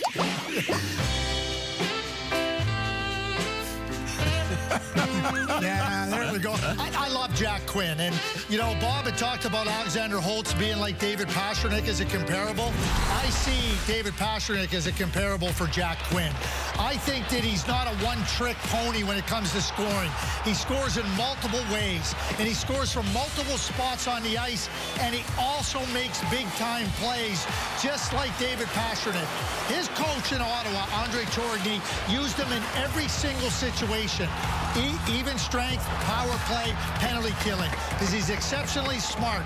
And I consider him to be the best goal scorer in this draft, because he can do it in so many ways. And if you want to be a great goal scorer, you have to get to the right spots at the right times. That's exactly what Jack Quinn does. He's a fascinating prospect. It wasn't that many years ago that he was playing AA hockey, not AAA hockey, in the Ottawa area. He's very much a late bloomer, somebody that didn't come into the OHL immediately and light it up on a very good Ottawa 67s team. A couple of years ago, he played more of a depth role on a really strong team. It was this one year that he really blossomed. So a lot of the scouts are looking at him and say, is this the real deal or is it fool's gold? It's not fool's gold. We know that he can score the goals, the 52 that he had over the course of the year, but he's also a late birthday. This is a player who only missed being eligible for last year's draft by 4 days.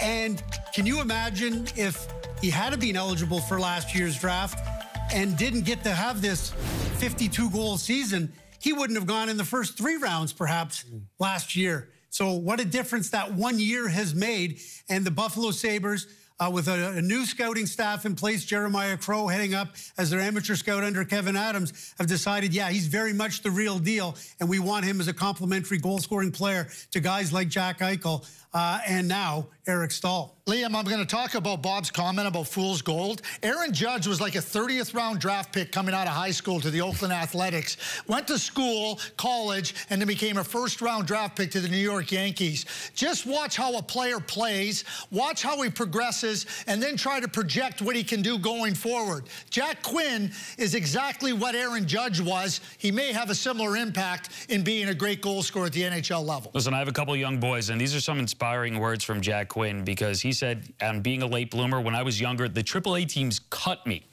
It's probably the last year of AAA that I got cut, where I just told myself that they didn't think I was good enough, but I knew I was. And clearly he was, because he goes all the way up at 8 to the Buffalo Sabres. And you look at team building for this Buffalo Sabres squad that is desperately trying to make it to the postseason. And they are really hoping that what Craig mentioned there, that the comparison to David Pastrnak is a real one, Pierre. Yeah, there's no question, because of the pure scoring ability. And David Pastrnak obviously is one of the better scorers in the National Hockey League. And when you talk about, you know, whether Jack Eichel's there or Eric Stahl is there, the biggest thing with Quinn is he knows how to get to the front of the net. He knows, just like Pastrnak, he'll battle for pucks in scoring areas. He'll make a difference that way. But again, I can't stress enough, this is a player that never got burnt out playing high-level hockey until he got to major junior, and he's taken advantage of his opportunity. You see Pasternak present the target, drive hard to the net, go backhand, forehand, and roof it. I mean, that's just a spectacular play. Here's another example of Quinn. You're going to see him driving wide with speed, get to the inside part of the ice, you know, and put it on your backhand and put it to the back of the net. That's what pure goal scorers do. So, you know, when you think about it, for the Ottawa 67s, they're probably thinking about, we want to keep this guy, but they might not be able to. And then what happens with Marco Rossi? Yep. So he might be next going to Minnesota. You never know. I'm telling you, this could be a big hit for the Ottawa 67s back-to-back. Well, it could be. Let's look ahead, because the Minnesota Wild up next. They pick at number 9, but this is a team that's been very busy in the days leading up to the draft. They trade Ryan Donato. They also trade Devin Dubnyk, their goalie, to the San Jose Sharks. We don't normally see goaltenders go this high in the draft. Bob, is this a position where we could see a goalie go? You want to know something? I believe the New Jersey Devils, the Buffalo Sabres, the Minnesota Wild all thought a little bit about Yaroslav Askarov as a potential top 10 pick in this year's draft. But I think there's too many good offensive players on the board where the general managers of those teams are looking at them and saying, no, I'm sorry, I can't jump on the goalie here. I got to go. The Minnesota Wild want a centerman, and they want a centerman who can play sooner rather than later. Now, Cole Perfetti plays center in junior, but a lot of NHL scouts view him as maybe he's going to be a winger. Marco Rossi is the top center on the board, 5'9", 185, 190 pounds, a wide body, third, a late birthday, who's probably close to playing in the National Hockey League. He would seem the obvious choice here. Yep, the guy that Pierre mentioned as well, Minnesota. They have the first-round pick here. They have Pittsburgh's first-round pick next year. That was from the Jason Zucker trade. You saw that graphic. Minnesota Wild, lots of moves, moving on from certain players who've been there for a while, and now adding a new young talent. Let's go to the commissioner. Minnesota Wild Executive Vice President and General Manager Bill Guerin will make the 9th selection in the 2020 NHL Draft.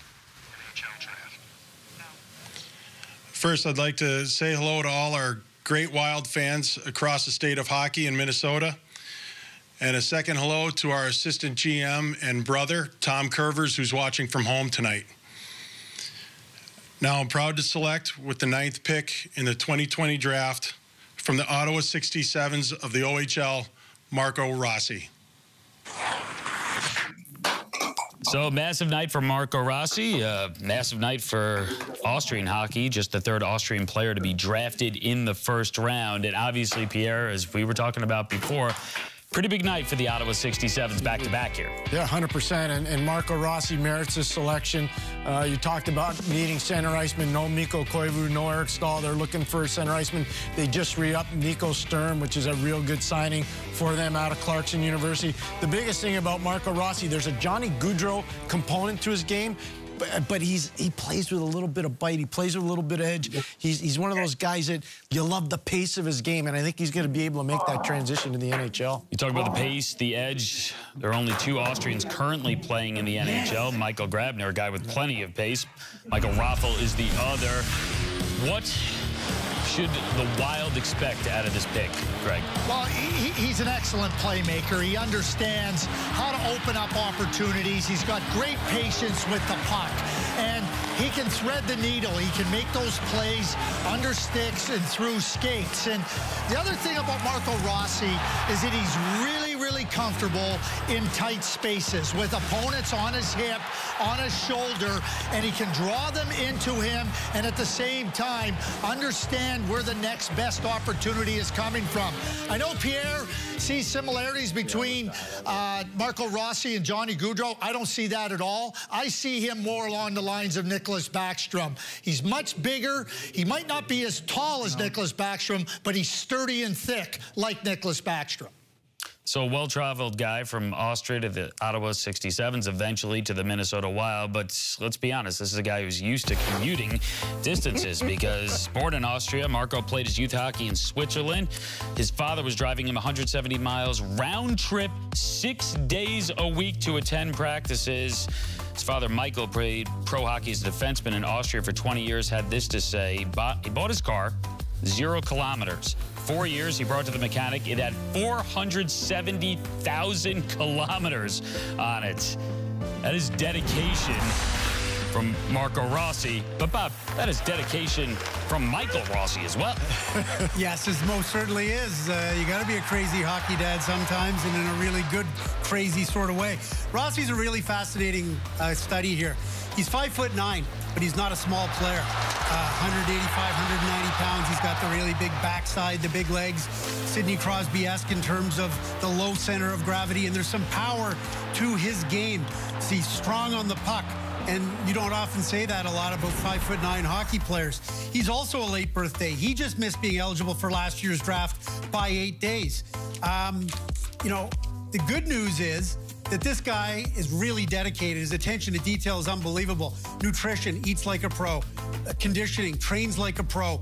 On the ice, a strong two-way player, dedicated defensive guy, but he averaged more than 2 points a game to become the first European to win the Ontario Hockey League scoring title. So what's not to like about it? There are some scouts that look at it and say, all that good news is also, is there that much more room for growth? Rossi would say yes. He worked out incredible. His workout regimen this summer, I would dare say, probably was as demanding as any player who's in this draft in terms of the lengths that he went to get better with his trainer in Switzerland and Austria.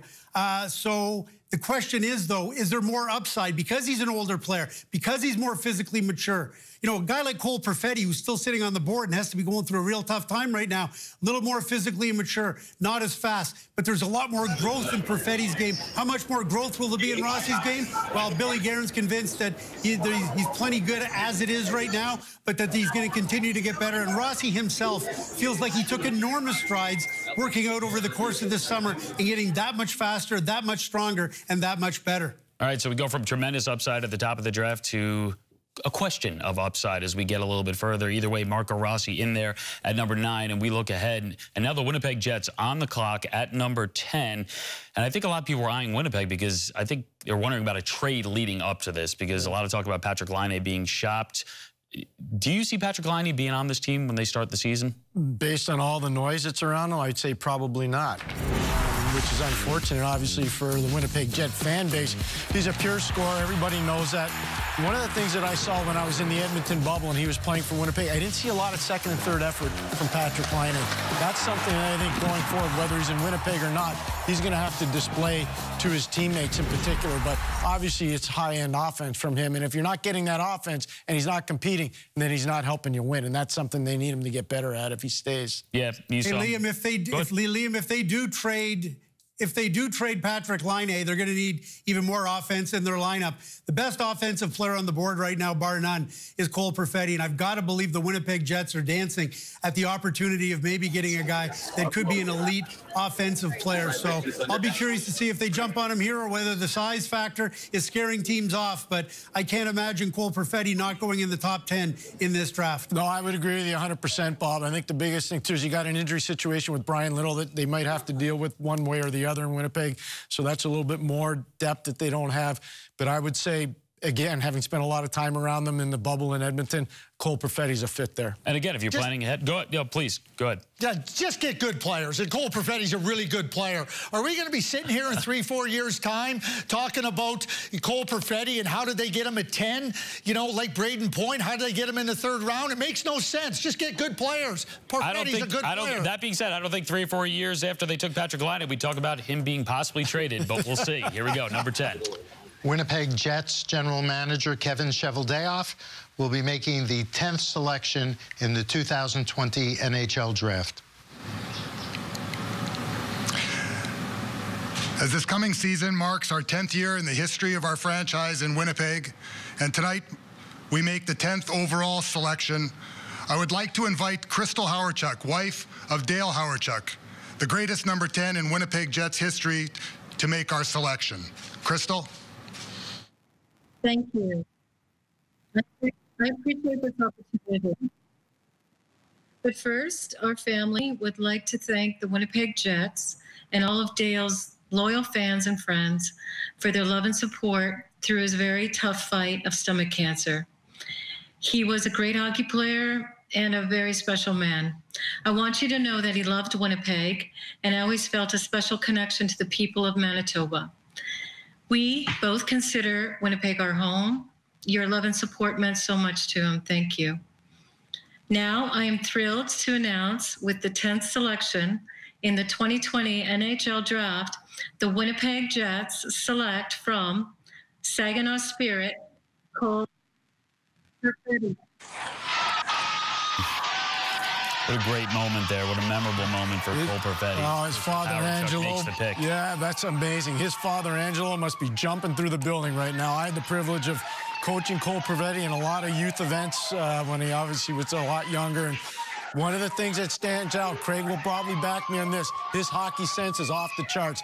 He might be one of the smartest players in this draft, and he makes things happen because of his hockey sense. He really does. Yeah, I'm not backing you, Pierre. I think his hockey sense is better than you're giving him credit for. In fact, on a 5 scale, I give him a 6 out of 5. He reminds me so much of Artemi Panarin in his ability to make the play that is needed and necessary at any particular moment in time. Not a lot of flash and dash to Cole Perfetti, but I know this. He finds ways to be productive. He finds ways to be elusive. And when you think about the Winnipeg Jets and the high-end skill they have up front with Scheifele and Kyle Connor and Nikolai Ehlers, and let's keep in mind that Patrick Laine is still there. All Cole Perfetti does is give him another high-end skilled talent up front. And whether that's at center ice or left wing. One other thing I'll say about Cole, if they want to play him at center ice, what a beautiful situation to play behind Mark Scheifele. That also gives them options. And keep this graphic up here because I want to go to Bob. You know, we talk about the World Juniors being a launching pad for a lot of these young men's careers. In some ways, for Cole Perfetti, it absolutely was because the chip on his shoulder just got larger and larger. Well, just look at those numbers before getting cut from the World Junior Camp and after. And he turned his season around and really went on a run. And I've got to believe that being ranked to potentially go in the top 5 in this draft and then not going until number 10 and sitting through all those picks, I'm sure he thought he might be going to the Detroit Red Wings at number 4.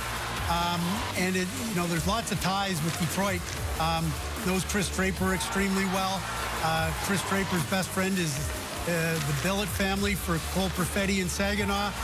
Chris Draper's strength coach is Cole Perfetti's strength coach. Tracy Tutton, the Detroit Red Wings power skating instructor, is Perfetti's instructor. But here he is off to the Winnipeg Jets, and he's got to be relieved. Yeah, about that World Junior, he says, it sucks to be cut, but it turned my season around. I used it as motivation. I try to shove it back at people. Cole Perfetti the pick there. Nashville's on the clock. Bob, all of your top 10 players are already off the board. Are you feeling as confident about your next 10? We'll see. Is brought to you by Gatorade Thirst Quencher, the proven sports fuel of the NHL.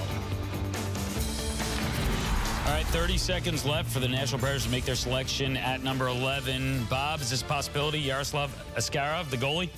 We're into the goalie zone now. Yaroslav Askarov, any point here from this point forward could be taken. And if the Nashville Predators don't grab him here at 11, I wouldn't be surprised if some other teams try to trade up to get into the 12 or 13 spot to try and take the goaltender. Final seconds, the Preds on the clock. The pick is in. Let's see who it is. David Poile, the Nashville Predators President of Hockey Operations and General Manager, will make the 11th selection in the 2020 NHL Draft. Thank you. Thank you, Gary. The Nashville Predators are very excited to have the 11th pick in this draft, and we're also very excited to have a special person to present our selection. It is Roman Josi, our captain, and this year's Norris Trophy winner as the best defenseman in the National Hockey League. Roman, if you do the honors for us, please. With the 11th pick in the 2020 NHL Draft, Nashville Predators are proud to select from St. Petersburg, Yaroslav Askarov. Well, we were talking about the goalie. The pick is in. Nothing like bringing a defenseman up to select a goalie. That's the way it should be done. Roman Josi, Norris Trophy winner.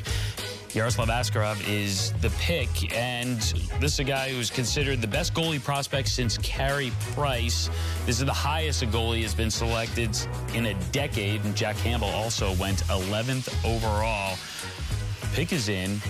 Goaltender taken at 11. We don't normally see goalies go this high, as we mentioned, Pierre. He's he worthy of this high of a selection? Oh, I think so, absolutely. Craig Button's been talking about him for a while. A lot of people that have evaluated Russian hockey thinks he's probably one of the best goaltenders ever out of Russia. Obviously, Vasilevsky just winning the Stanley Cup. But the one thing you'll notice about Askarov, he catches with his right hand, not his left hand. Carey Price catches with his left hand, so a little bit of a difference there. Obviously, in Nashville, they're looking for goaltending help. Pekka Rinne's obviously not getting any younger, and Jussi Saros had an opportunity this playoff season, really didn't deliver to the level that the Predators wanted. I can't think it's too far down the road where Yaroslav Askarov isn't playing in the National Hockey League. He's that good a goaltender, Liam. Yep, you see the comparisons to Carey Price there, considered the best prospect since him. He catches with his right hand, as you mentioned. That's an extreme rarity in today's NHL. 89 goalies to play in an NHL game this season. Only 6 of them caught righty. He's going to draw comparisons to Carey Price, but you watch him play, Craig, and you think of who? I think of Carey Price. That's exactly who I think of. But here's my preamble on Yaroslav Askarov. Andrei Vasilevsky was the 19th pick in the 2012 NHL entry draft. There is no player in that entire draft that has been better than Andrei Vasilevsky. There is no player that is even coming close to having the impact that Andrei Vasilevsky has had. And we sit here year in, year out and talk about, oh, you can't take a goalie high. Oh, yeah, you can't, can you? Your Vezina Trophy winner, Andrei Vasilevsky, Stanley Cup champion, Andrei Vasilevsky, and let me tell you this, I don't throw around comparisons to Carey Price lightly. Yaroslav Askarov is the best goalie entering the draft since Carey Price. Exceptional hockey sense, exceptional ability to maneuver in and around the net, and he's big-time competitive, and he works at it. I think this is a tremendous pick by the Nashville Predators and much needed.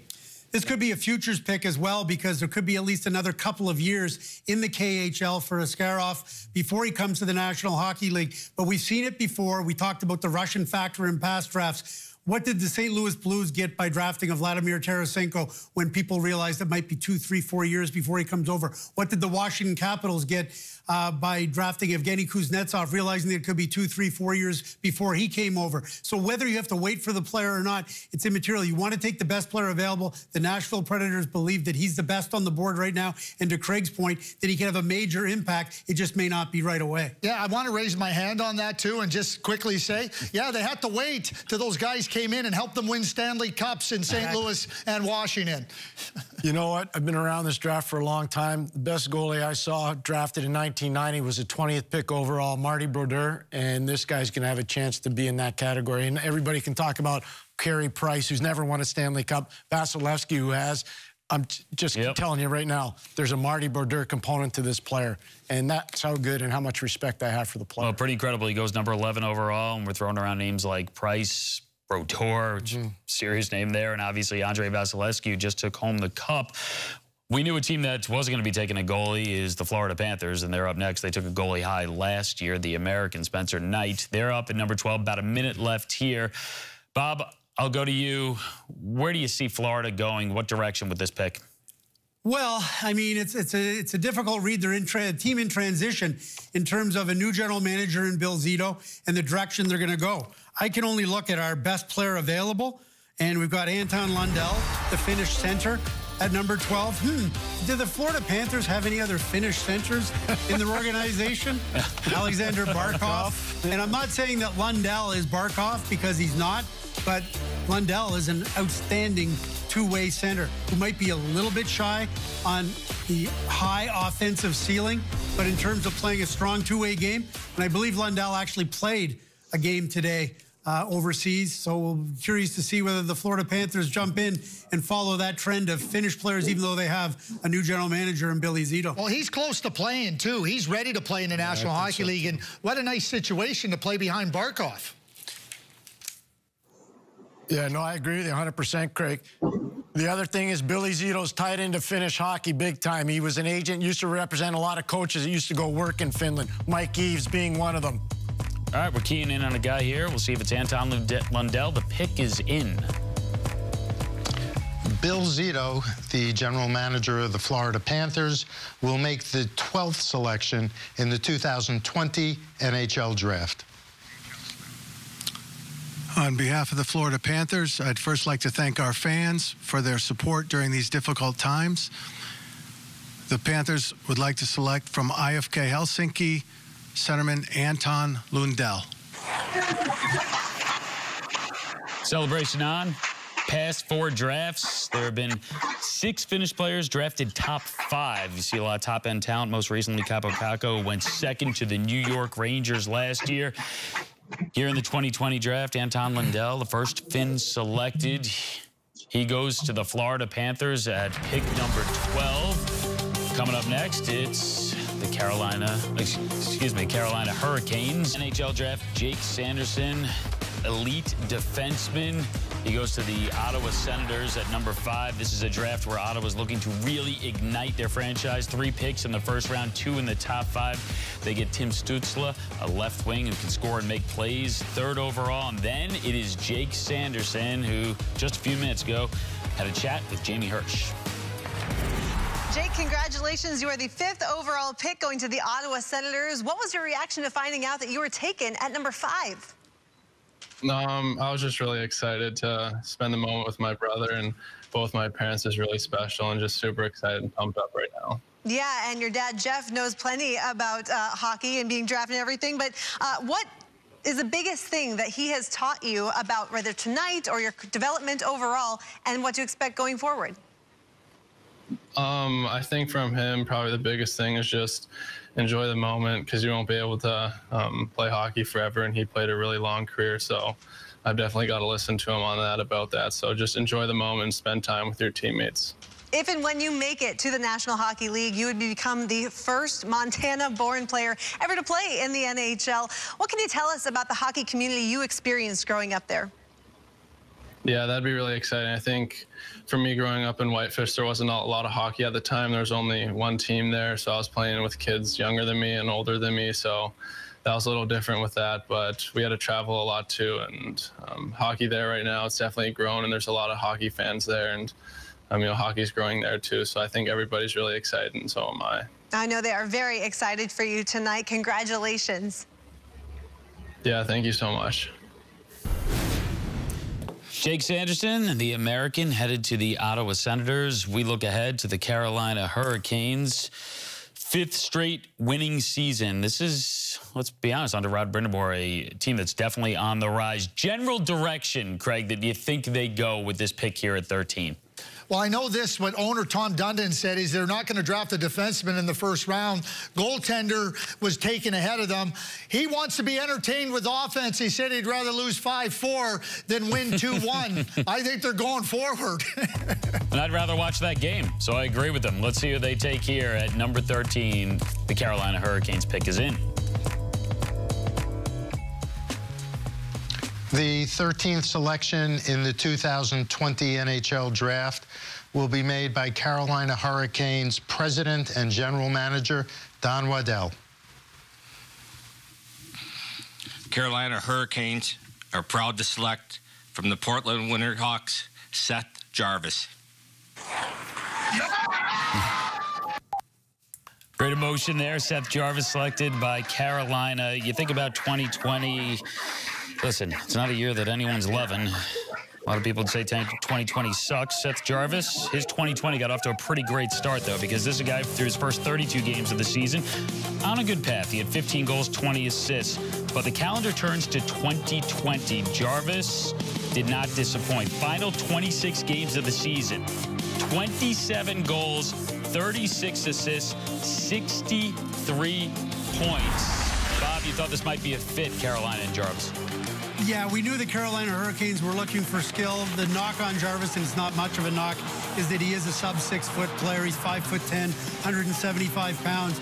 But the numbers that he put up in the second half of the season that you just quoted, Liam, I mean, he averaged 2.42 points per game. He's got elite skill, elite sense.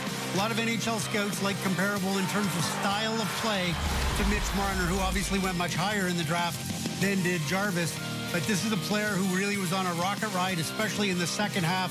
of the season. And I knew when we did our consensus ranking back in June and we ranked him number 18, over the course of time, I realized that was probably one that we'd want to have back and that he was going to go higher than that and was actually a threat to maybe punch into the top 10. But nevertheless, at 13 for the Carolina Hurricanes, a player that they're just going to let develop with the Portland Winterhawks in the Western Hockey League. No rush. Just let him get physically stronger, continue to get his confidence. But there's no doubting the skill or the elite puck handling skills that this kid has. The way I would describe him is slick. He is Mitch Marner slick. He is so good with the puck, and he can strip the puck from you. He's very effective defensively. Doesn't get nearly enough acclaim for all the turnovers that he creates for his team just because of how slick his stick is and how aware he is in all situations. But he is a magician with the puck. Really magical. Team that's stockpiling young offensive talent. Think about some of the guys that lead their club right now. Sebastian Aho, Teuvo Teravainen, and, of course, Andrei Svechnikov. We saw Aho last couple of years really blossom into a superstar. Svechnikov really on that path as well. Yeah, guys who can put the puck in the back of the net and make plays there. Mitch Marner, does that comparison, does that ring true to you, Craig?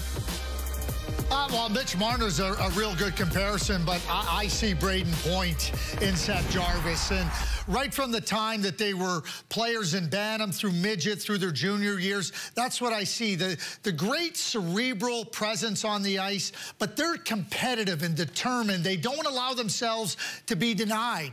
And when you watch them play, yeah, they don't have the physical capabilities yet, but once they do, they become really much more capable and much more confident. Seth Jarvis is a real top-end player. He's also very versatile. He can kill penalties. He can play on the power play. And when you consider that Andrei Svechnikov, 20 years old, he's an elite goal scorer. You saw 61 points there. That's only going to rocket. When you have a player like Seth Jarvis and get the puck to an elite goal scorer, you're now looking at 50 for Andrei Svechnikov because he has the ability. He now has a player that can do it. And up the middle of the ice, along with Martin Necas, this is a team that's got some excellent young forwards and highly skilled ones at that. He's 100% right about the forwards. You know what's really interesting about this whole thing with Carolina? Nobody ever talks about their defense. You heard Craig talking about, you know, the owner wants to go high octane, they want to score. They defend really well, and part of that is because of who their coach is, Rod Brindamore, but another part of it is because of the athletes they have on defense. So this is a team that's really starting to skyrocket up. I'm talking about Carolina. They're looking good. It's a lot more fun to talk about the tailback than it is the offensive line. That's just the way it goes. Yeah. It's a young team. It's an exciting team, and it's a team that can absolutely score, and they've been successful. So it looks like it's a team that could potentially make another step forward because they've been right in the mix in the postseason the last few years. We look forward, though, to an Oilers club that we're anticipating to make several steps. But, of course, as they get set to make this pick at 14, some news about their captain and their superstar player, Connor McDavid. Last night, the news broke that he tested positive for COVID-19, according to the team. He's feeling well. He's showing mild symptoms right now, but he's voluntarily quarantining at this point. So, obviously, we wish a speedy recovery there to Connor McDavid. And now we're just about 60 seconds or so away from the Oilers selecting here at 14. Bob, you have really any angle on where they could go specifically? Well, I can only tell you this. General Manager Kenny Holland, in his media run-up to this event, suggested that he would be very surprised if he took a defenseman, that they've got a lot of defensemen in the pipeline, Evan Bouchard amongst others, and that it's much more likely that they're going to take a forward. The top forward we've got on the board is Dawson Mercer, who plays in the Quebec Major Junior Hockey League. Good goal scorer, strong two-way game. So I'll be curious to see where they go here. Some people think Lucas Reichel from Germany is a guy that's going to go a lot higher than we have him ranked at number 22. So I would think the Oilers are looking for offense here. But boy, Craig, to pass Caden Gooley at this point might be a tough one too. And that's obviously a defenseman that can play a strong two-way game. Team looking for offense. Of course, second team in the last 23 seasons with top 2 scorers in the league in Draisaitl and McDavid. Let's hear the pick. The 14th selection in the 2020 NHL Draft will be made by Edmonton Oilers President and General Manager Ken Holland. The Edmonton Oilers are proud to select with the 14th pick, Dylan Holloway, University of Wisconsin. So as Dylan Holloway waits on the delay here, and we all wait for the reaction, which is coming in momentarily. I can tell you the last year we didn't see a college player selected until round 4, and this year Dylan Holloway, as they mentioned, played last season at Wisconsin, goes to the Oilers with pick 14. The only one who doesn't know right now is seemingly Dylan Holloway. What's amazing is he's so fast on the ice. It's unbelievable how quick he is. There's a Chris Kreider component to his game in terms of how he gets up and down the ice. More of a straight line player than an east-west player. Somebody that's got good size and strength, and is somebody that I think fits into what Edmonton's trying to do with their attack-oriented type game. Listen, you can't make a virtual NHL draft omelet without breaking a few eggs, guys. There are going to be some bumps in the road. It wasn't going to be super smooth, but we're here. We're bringing you the information, and we're having a little fun along the way. Dylan Holloway, the 14th pick for the Oilers there. And now the Toronto Maple Leafs officially on the clock. So the Toronto Maple Leafs on the clock at number 15, but at number 2 was Quinton Byfield to the LA Kings. Compares well to Anze Kopitar, says Craig Button. Let's hear what he had to say to Jamie Hirsch. Quinton, congratulations. I see a big smile on your face, and we saw the reaction of your family, the confetti and all. What was it like for you to hear your name called as the number 2 overall pick? Yeah, no, it was definitely something super crazy, and you know, be able to spend that with my family, and you know, all the people that supported me growing up was something really exciting. You know, definitely anxious coming up for that, and you know, hearing my name get called, definitely a big relief off my shoulders, and you know, can't wait to go to LA now. You are officially the highest selected black player in NHL history at number 2. It's a huge honor and distinction, and I'm sure you are going to grow up to be a lot of kids' role models. So what does that distinction mean to you? Yeah, no, that's something, you know, super positive, and, you know, I just want to continue, you know, spread positivity and awareness to, you know, that subject, and, you know, it's also just something about my hockey career, and, you know, it was just an exciting moment for me, and so, you know, I'm just really happy about that all coming together. Nobody else in your entire family played hockey. You were the one that decided to take a chance, and here you are as the number 2 overall pick. When did you know that hockey was something you loved and wanted to dedicate your life to? That's a good question. I don't really know. You know, nobody really played hockey in my family, but growing up, I think they really enjoyed watching hockey and watching the Maple Leafs. My dad's a huge fan, and you know, we really just started watching that every Saturday night and got super involved about that. And you know, I think that's how I fell in love with the game. But I never really knew when I was going to make it to the NHL. But you know, I'm so thankful for this day. Dad might have been a Leafs fan growing up, but I'm sure he is a Kings fan going forward. Congratulations, Quinton. Yeah, for sure. Thank you. And, oh, shout out to my Oma as well. Shout out to Grandma on a big night, a history-making night. The highest drafted black player in the history of the NHL, Evander Kane and Seth Jones, were both selected 4th. Quinton Byfield, 2nd to the LA Kings. But right now we fix our focus on the Toronto Maple Leafs, selecting right here at number 15. Toronto, your 5 minutes has elapsed and the pick is not in. You can either now make the selection or take a timeout. Are we taking a timeout? You getting them? Okay, they're taking no problem. Go for it. With the 15th overall selection in this year's 2020 NHL Draft, we are proud to, Toronto Maple Leafs are proud to select from UFA of the KHL, Rodion Amirov. So Mitch Marner wasn't interested in taking a timeout. He goes out and he makes the pick, and we get another player from the KHL. Bob, what can you tell us about the selection? Well, he's off to a very good start this season in the Continental Hockey League. He's a player who can really skate and score and, you know, drives the net, real good shot. And we had him number 19 on our board, and he goes to the Toronto Maple Leafs at number 15, so not too far off the mark in terms of the consensus. Craig? Well, as a left winger, they have Mitch Marner and they have William Nylander on the right side. Obviously, with Matthews and Tavares up the middle of the ice, Rodion now as a left winger is a nice complement to those players. He's older, as we point out, born after September 15th of 01, playing in the KHL, so closer to playing than not.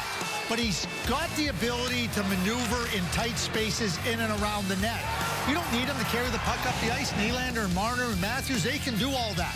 So it fits a specific area of your team, that every team wants. Somebody that's really good in front of the net and around the net, can find those loose pucks and score. That's exactly what Amirov does. And a year ago, April, at the 2019 Under-18 World Championships, he did have 6 goals in 7 games. Now, it was hard playing in the KHL last season to fully evaluate him. The same sort of thing that happened with Lucas Raymond in the Swedish Hockey League was happening with Amirov. He wasn't getting quality minutes. He wasn't playing a lot. This season, that's been a little bit different. Starting this season, and the fact that some of these European players got a little more exposure because their leagues are going, and the Canadian Hockey League and the NCAA is not, well, then there's a little bit more exposure for some of these guys, and I think it helped them a little bit in terms of their ranking. Although, as we said, back in June, we ranked him number 19th overall, and he didn't go far off that to the Leafs, only 4 spots earlier. I think it addresses a need, too, for the Toronto Maple Leafs. You know, you think about Connor Brown moves on to Ottawa. They've lost some players. Nazem Kadri gets traded out of there. They're trying to upgrade, even though people say they have this high array of offensive talent. I think they're trying to add on, and I wouldn't be surprised if they became a very active player going forward on the trade market, because they need to address their defense. And you wonder if they need to address things cap-wise, Bob, because you look at some of their top-tier forwards, and this graphic up here, and obviously the price tag on all of these guys with Matthews, Tavares, Marner, and Nylander. You start bringing in younger players, but what do you expect in general maneuvering over the next few weeks before we get into the next season here, Bob? Well, it's going to be fascinating to see, but I really believe those 4 players in particular that you've got up there looking at them, Matthews, Tavares, Marner, and Nylander, I personally would be surprised if the Toronto Maple Leafs make any sort of seismic move to delete one of that core 4 up front. I think they're looking at doing other deals supplementary, guys like Andreas Johansson, and some of the other players they've got lower in the lineup. That might not make the financial impact that you want, but I think they're going to nibble around the edges of trying to do that as opposed to going to the heart of the matter. They obviously want to get better on the blue line. They're looking at free agency as a possibility. Alex Petrangelo's name has been mentioned, although I'm not sure that Petrangelo is going to head to his hometown of Toronto as much as he might prefer to stay in the United States. So we'll see what happens on Friday in free agency. But, you know, I think the Leafs, I'd be surprised if they didn't return with the core 4 up front, in spite of whatever financial pressures people perceive that might have on the team. I think you look at the draft board right now, pretty interesting. You see 12 forwards, 2D, 1 goalie selected so far over those first 15 picks. Montreal is up next. Canadians, team that got into the expanded version of the postseason and then upset Pittsburgh, sent them out. So a little bit of spark for this franchise. Where do they go from here? Craig, if you're the Montreal Canadiens, you're in that draft headquarters. What do you think they are thinking of? Well, of course, everybody in La Belle Province is talking about Hendrix Lapierre. Oh, boy, the French-Canadian player. I think he's a terrific prospect. But when you consider that there's other players that might be in the forward group that are equally as good or close to Hendrix Lapierre, and the fact that they have Nick Suzuki, they have Jesperi Kotkaniemi up the middle of the ice, you know, I don't like. If you want a good player, I think Hendrix Lapierre is that player. I think he's that good. But this could be a case where they say, hey, we want a little bit of help at a different position. But Hendrix Lapierre, who reminds me in style to Patrice Bergeron, you can't go wrong with that type of player, in my view. The one thing you have to pay attention to is Philip Deneau's not happy with his lot in Montreal as being a number 3 center potentially, and so that's something the Canadiens have to think about long term. Whether or not they take Lapierre with this pick, we certainly have plenty more to talk about with his situation, but right now it's Montreal Canadiens at 16. Here's the pick. Here's the commissioner. Marc Bergevin, Executive Vice President and General Manager of the Montreal Canadiens, will make the 16th selection in the 2020 NHL Draft. Thanks, Gary. Les Canadiens de Montréal sont fiers de sélecter. The Montreal Canadiens select from the Western Hockey League Prince Albert Raiders, Caden Gooley. Caden Gooley, the pick, considered best player out of the WHL, the younger brother of Ducks defenseman Brendan Gooley. He is the 3rd defenseman taken here in the 2020 draft. He goes to the Montreal Canadiens there at number 16. And coming up, we look ahead. Chicago Blackhawks, they're on the clock at number 17. We'll have their pick. We'll have to look at him and think this is one of the most fascinating but challenging prospects to fully evaluate. The talent's there, it's clear. The injury history, that's really not the case, though. Yeah, very much a medical wild card. Now, back in the 18-19 season, he had his first concussion in the Quebec League, missed 9 games. That following summer, he was lights out good at the Ivan Halinka tournament. He was projected as a top 10 pick for this year's draft. But in October, he had a concussion, a second concussion, missed 4 games. In November, he had a third concussion. That shut him down for the season. He was having symptoms. He couldn't seem to get over those. He met with Dr. Dan Dyrek, who's treated David Ortiz, Patrice Bergeron, and Larry Bird, amongst others, in Boston as an athletic therapist, and he was diagnosed with cervical cranial traumatic injury. Now, that's a fancy way of saying a head and neck injury. The narrative is, you know what, he maybe didn't have concussions. He had a problem between his vertebrae C1 and C2. They got it fixed up with some treatments. He was cleared to play. And this past weekend, in the beginning of the Quebec League season, he was lights out good. 3 goals, 5 points in his first 2 games. There were 40 scouts looking at him from all over the National Hockey League. A lot of teams weren't able to put medical hands on him because of no combine and because of COVID. And as a result, there are a lot of teams that are scared to jump in without their own medical analysis. But he's a pretty good player who's off to a great start. And the question for me is, does he go in the first round? And if so, where and when? Awesome to see him back on the ice. Bottom line this for me, Craig. If injuries weren't an issue, is he the best player left? Absolutely, in my view. And listen, I think if he didn't have injuries and he was able to show over the course of the season what he showed in the last 2 games in Chicoutimi on October 2nd and October 4th, he would have been in consideration in the top 5 picks. That's how good he is. He was a dominant player in his age group at the Linka Gretzky tournament last August. Dominant. Plays every single area of the game, and he plays it well. I think whoever gets him at this point is getting a gem. Pierre, you look at the Chicago Blackhawks. Obviously, Lapierre a possibility. In terms of best available or position, where do you think they go? Best available or position? I think you got to go best available. And as long as the medical reports are good, you got to be thinking about Lapierre. You just have to be. Well, we'll see what the Chicago Blackhawks are thinking shortly. Time ticking down. Their pick is in here at number 17. We go back to New Jersey and join Commissioner Gary Bettman. Stan Bowman, Senior Vice President and General Manager of the Chicago Blackhawks, will be making the 17th selection in the 2020 NHL Draft.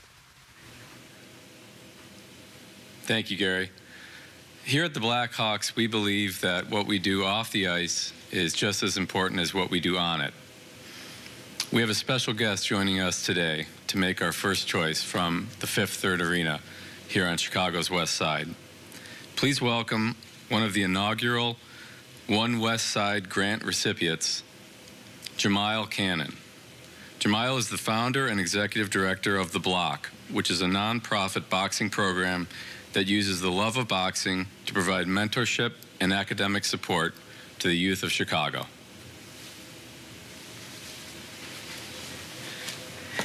With the 17th pick in the 2020 NHL Draft, from Eisbären Berlin, the Chicago Blackhawks select Lukas Reichel.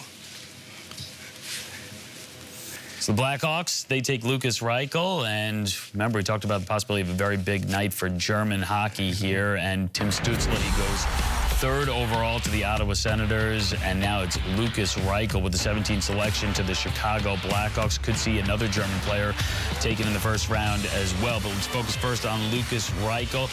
Chicago Blackhawks looking to get back up there and be a truly competitive team. They obviously got into the expanded postseason this year, but Craig, what do they get in this pick? A really good two-way winger, and he's able to score goals. He's competitive around the net. but he's also a really good, strong playmaker. I don't see him as a top-line player, but I see him as the type of player who can be critical to a team's success. And when you can play in multiple areas of the game and understand how to take advantage of what is confronting you, he did it in the DEL as a pro, and that is the other unique thing about Lucas. It's not a player that is doing this in junior. He's already shown a significant capability of playing at the professional level. And if the name sounds familiar, it obviously is, because he's the nephew of Robert Reichel, former National Hockey League player. So yeah, the Chicago Blackhawks going for a good two-way threat that showed in his peer group to have some decent offensive ability, and was pretty fun to watch at the World Junior Championship. And Liam, Robert Reichel broke Canada's hearts in the 1998 Olympics when he scored the only shootout goal against Patrick Roy the first time the Olympians, the NHLers, were at the Olympics. So there you have Lucas Reichel's uncle, Robert. You can cheer for him against Canada. Another reason for Chicago Blackhawks to be excited about this pick right there. So Reichel the pick there for the Chicago Blackhawks at 17. As for the New Jersey Devils, they're on the clock right now. The Senators 3 picks in the first round. The Devils 3 picks in the first round as well. They pick here at 18. They're going to pick at 20. And earlier tonight, they selected Alexander Holtz. And moments ago, he chatted with Jamie. Alex, congratulations on becoming a member of the New Jersey Devils. What was your reaction to finding out that you had been drafted number 7 overall? It was awesome. It's a dream come true, obviously. It's so great to be a part of the New Jersey Devils organization, and I'm really looking forward for it. I know you have a very special relationship with your older brother, David. What has he meant to you, and how has he affected your development? He's been there for me all the time since I was little and we skating in the outdoor rink. He's been there all the time, pushing me. He wants me to get better all the time. He's a perfect brother. I love him. So I think if I didn't have him, maybe I wouldn't be here today. Well, I know it is late there in Sweden, almost 2 a.m., so thanks for staying up late, and can't wait to talk to you and see you on the ice soon. Thank you. Thank you.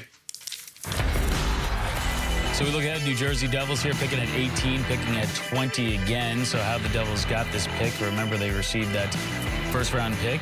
This was a big part of the Taylor Hall trade. The Coyotes got Taylor Hall. They got Blake Spears. So Hall, former MVP, went to Arizona. The Devils get a pick here. So 2 picks in the next 3. How did the Devils attack this, Bob? Well, if you look at the best available, you can see that Dawson Mercer, who plays in the Quebec Major Junior Hockey League, is available. He'd be a good pick here. I mean, he's not the fastest skater in the world, but he's a very versatile player. Can play left wing, can play center, can play right wing. He can play on your power play. He can play on your penalty kill. He plays a hard game. He's not afraid to mix it up. Played as a depth role on Team Canada at the World Junior Championship. So for me, he's a guy that's played 3 years. He's a late birthday, 2001. He's played 3 years in the Quebec Major Junior Hockey League, so he may be a little further along in his development, but just a good, honest hockey player. And if that's what you're looking for here, he'd be the logical choice for me. Pierre, new head coach Lindy Ruff, what type of players do you think he's looking for? He likes guys with bite. He likes guys that are really smart and compete hard. But, you know, Dawson Mercer reminds me of a player that used to play for Ottawa and Nashville. He's married to a famous country singer, Mike Fisher. Married to Carrie Underwood. Dawson Mercer's got a lot of those same components to his game. He's a fearless player. He plays a robust style, knows how to manufacture some offense, but he's a character-type player. Under a minute remaining here. Devils on the clock at 18. Craig, weigh in here. You have the New Jersey Devils. They already made that pick, obviously, earlier. They take Alexander Holtz at 7. You see them adding what here? Well, you know, we talk about Dawson Mercer. We go back to Jack Hughes and Nico Hischier as centermen. So you're trying to find more offense on the wings. They already have Holtz. Dawson Mercer reminds me a lot in his approach to the game of Blake Wheeler. He also gives you versatility in respect to he can play center ice, so you're never short. We've seen how valuable Blake Wheeler has been to the Winnipeg Jets. Dawson Mercer has a similar type game to Blake Wheeler. Hischier, Hughes, and now adding some more young talent here at 18. The 18th selection in the 2020 NHL Draft will be made by New Jersey Devils General Manager Tom Fitzgerald. Thank you. The New Jersey Devils are proud to select from Chicoutimi center Dawson Mercer. So Dawson Mercer, we were just talking about him. Going to turn 19 in just a few weeks. Now a member of the New Jersey Devils. But guys, here's a player who already knows the business end of hockey. He was traded last year while in the Quebec Major Junior League, Bob. Yeah, not unusual. The teams like to load up at the deadline in the playoff run, and he was obviously a real good player for Canada at the World Junior Championship. So, as I said, a really honest hockey player. He's got some offensive upside. Here's the thing that sometimes works against players like Dawson Mercer in the draft. If you're looking for an absolute home run ball, someone that's going to play on your first line or even your second line, he scores goals in the Quebec League, but will it translate to top 6 in the National Hockey League? Maybe not, but is he a good, honest player who can play in your middle 6? Yeah, much more likely. And anybody that has seen the play come from away, which is about 9/11 and everybody landing in Newfoundland, how they took care of everybody. Dawson Mercer is from Newfoundland, so, you know, everybody loves the Newfoundlanders, and Dawson Mercer on the ice is as likable as he is off the ice. And when I talk about Blake Wheeler, that ability to play with high-end players, to be a driving force, to be a competitive force is really significant. And the New Jersey Devils are not just looking to add skill, they're also looking to add high-end competitiveness. Tommy Fitzgerald was a dyed-in-the-wool competitor.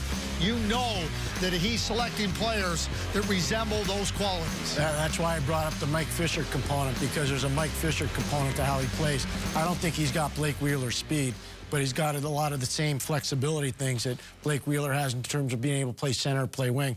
But this is a high-character player, and everybody that you talk to or any tape that you watch will tell you the same thing.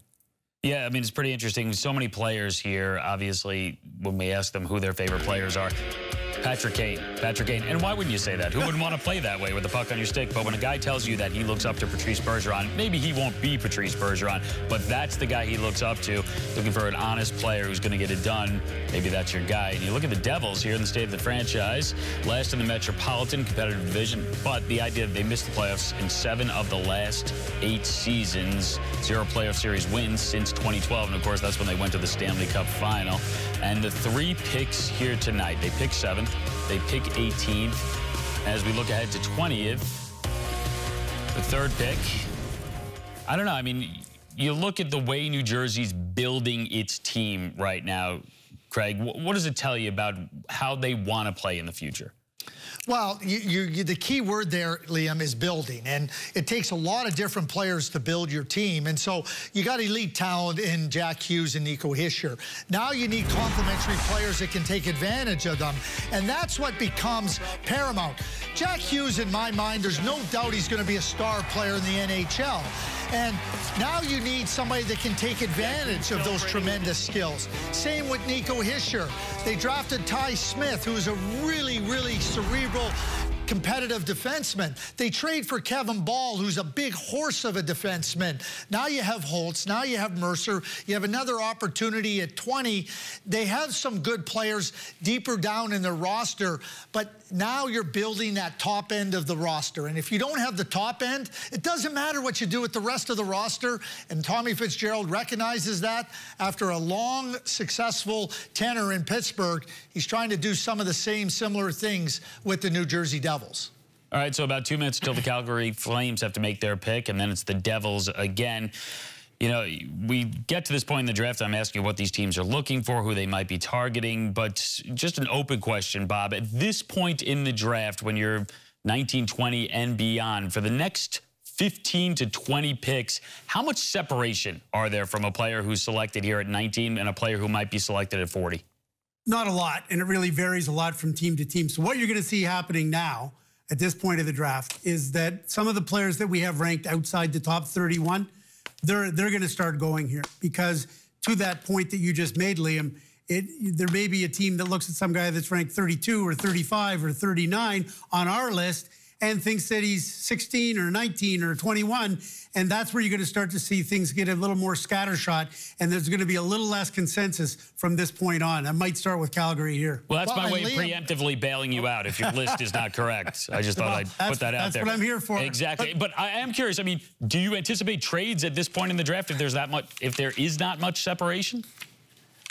Probably not, I would say. I mean, we had one trade last year in the reflected draft picks, Arizona moving up to 11 with Philadelphia. We've had none to this point. And it seems to me that everybody's settling into the draft or getting the players they want. One other thing I would add to Bob's commentary is that if you don't take players rated outside of the top 31 or players that we don't think are going to the top 31, how can a team come up and say, we can't believe they were there? Now, there might be a potential for trade here. We'll have to see what's going on here. Calgary Flames potentially trading this pick. All right. Less than 10 seconds away. We'll see if we get our first trade here in the 2020 draft as we go back to the commissioner. I'd like to announce a trade.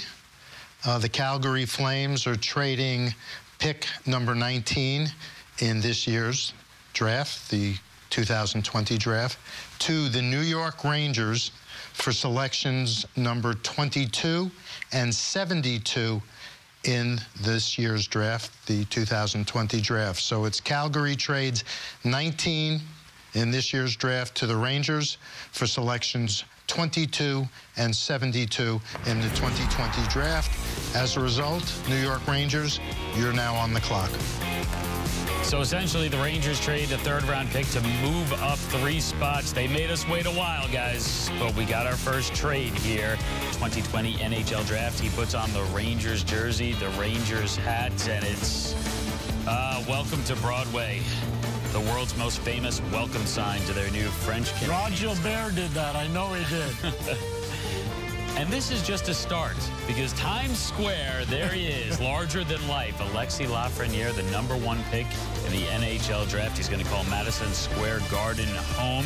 The newest member of the New York Rangers, a team on the rise. They picked #2 last year. Capo Caco was their selection. Then they get #1 pick this year. Lafreniere is the man they traded up here. They traded a third-round pick to move up 3 spots here in the first round. Traded with the Calgary Flames. The Flames now down at 22. The Rangers on the clock right now at 19. The pick is in as we go right back to the commissioner.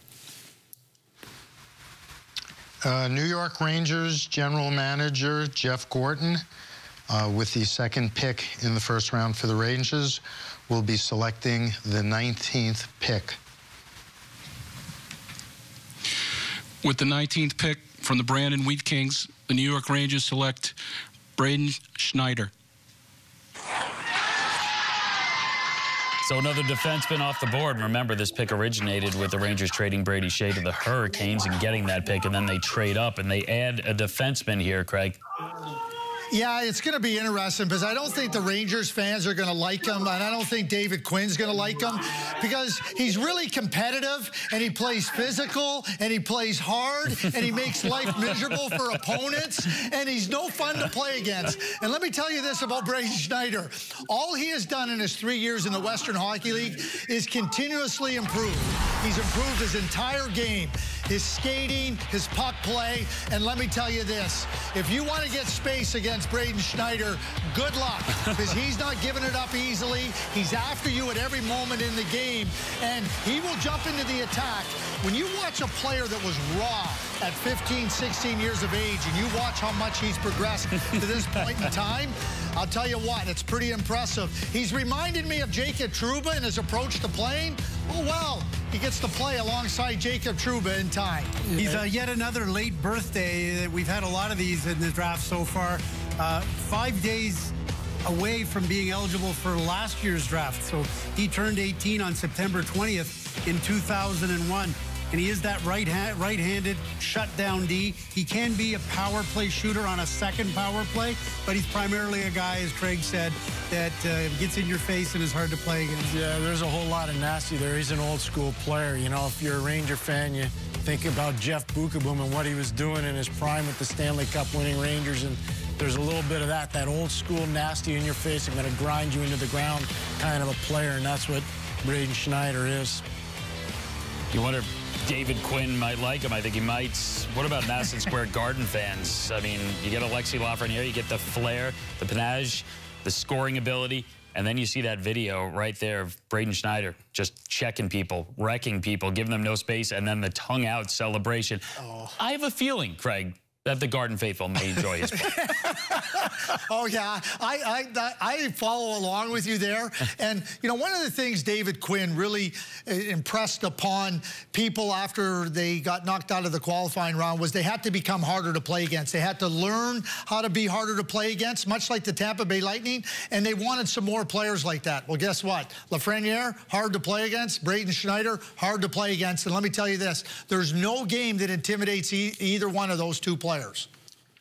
No, he doesn't look like it. He's a big guy. He's over 6'2", over 200 pounds. So another defenseman off the board. The Rangers moved up. They obviously wanted a defenseman. They move up 3 spots. They pick one. And now, again, the New Jersey Devils back on the clock. And this is the Devils' 3rd pick here in the first round. They obviously selected just 2 picks ago. Here's what the Devils have done so far. Excuse me. Yeah, so this is Alexander Holtz, a 7th overall pick. We remember that. Forward, and then Dawson Mercer, the 18th selection. So now 20th overall. Pierre, is there a player that you, at this point, just would recommend that this is a guy that you see, you'd be interested in if you were in that spot for the Devils, you'd like to take?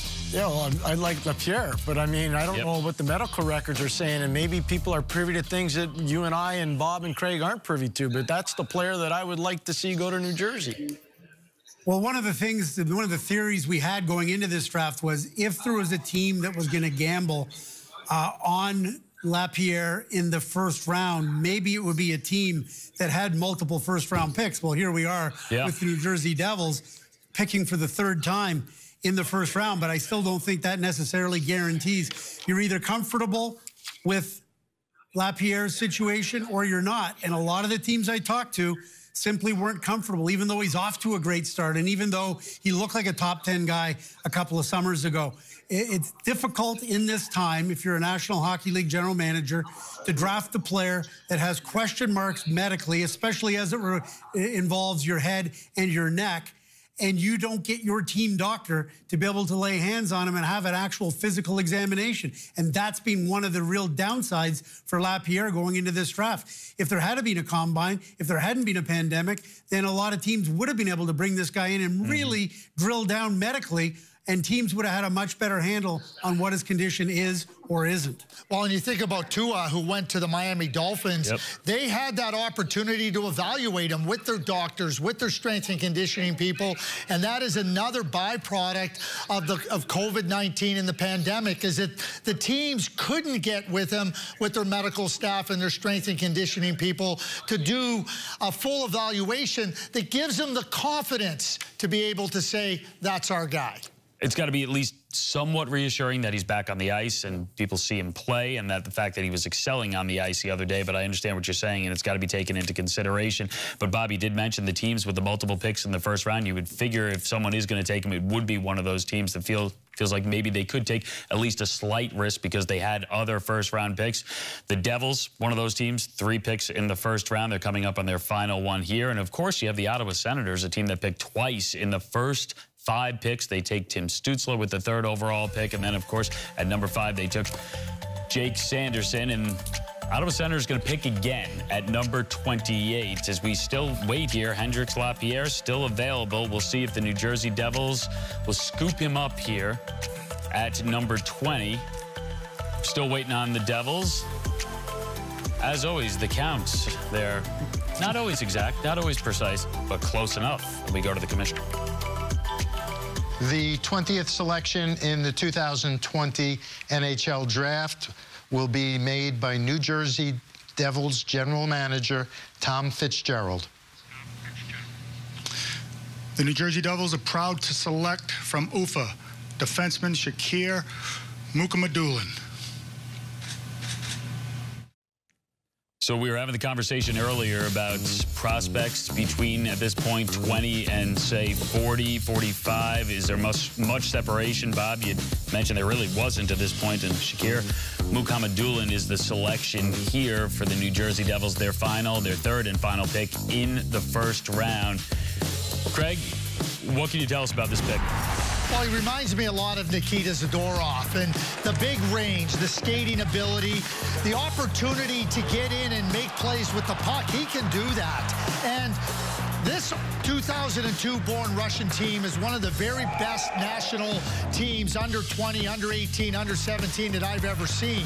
But Mukhamadullin, he can play physical. He's very, very adept at closing down the play in the defensive zone. And you want to have players that are hard to play against. Kevin Ball, who's a real big, strong, sturdy defenseman who they acquired in the Taylor Hall trade, is that type of player. And Mukhamadullin is exactly that type of player. The other thing, Bob talked about Braden Schneider as maybe having the ability to be a second power play type shooter from the point. Mukhamadullin is that type of player also with a big shot. So much change right now with the New Jersey Devils. A new head coach in Lindy Ruff, new general manager in Tom Fitzgerald. 3 picks here in the first round. It began with Alexander Holtz. We just saw Shakir Mukhamadullin taken at the 20th spot. But right before that, 2 picks earlier at 18, it was Dawson Mercer, who just chatted with Jamie. Hi, Dawson. Congratulations on going to the New Jersey Devils. What is it about the Devils in the midst of a rebuild that has you excited that you could go on to this team and potentially make an immediate impact? Yeah, I think it's a really good, team that obviously it's an exciting moment for me, and I have so much joy and happiness right now. But I think, like you said, they're in a rebuild, and they have a lot of young, talented prospects coming up through. So I'm happy to be within that group, and like you said, to make an impact pretty soon. Just try to make that push with a young group of guys to build for the future. You won the gold medal at this year's World Juniors, and of course, one of your teammates was tonight's #1 overall pick, Alexis Lafreniere, but he went to the Rangers. Now, I don't know, but I'm pretty sure you know all about a rivalry between the Devils and Rangers. What do you expect that relationship to be like going forward? Yeah, I think he's obviously a really talented player. He's shown it all year, all of his life, and I think, like you said, that little rivalry between the Rangers and the Devils, I think for sure it'll be nice seeing them out there in the future. But there's a lot more work to be done, and I'm excited to hop on the journey.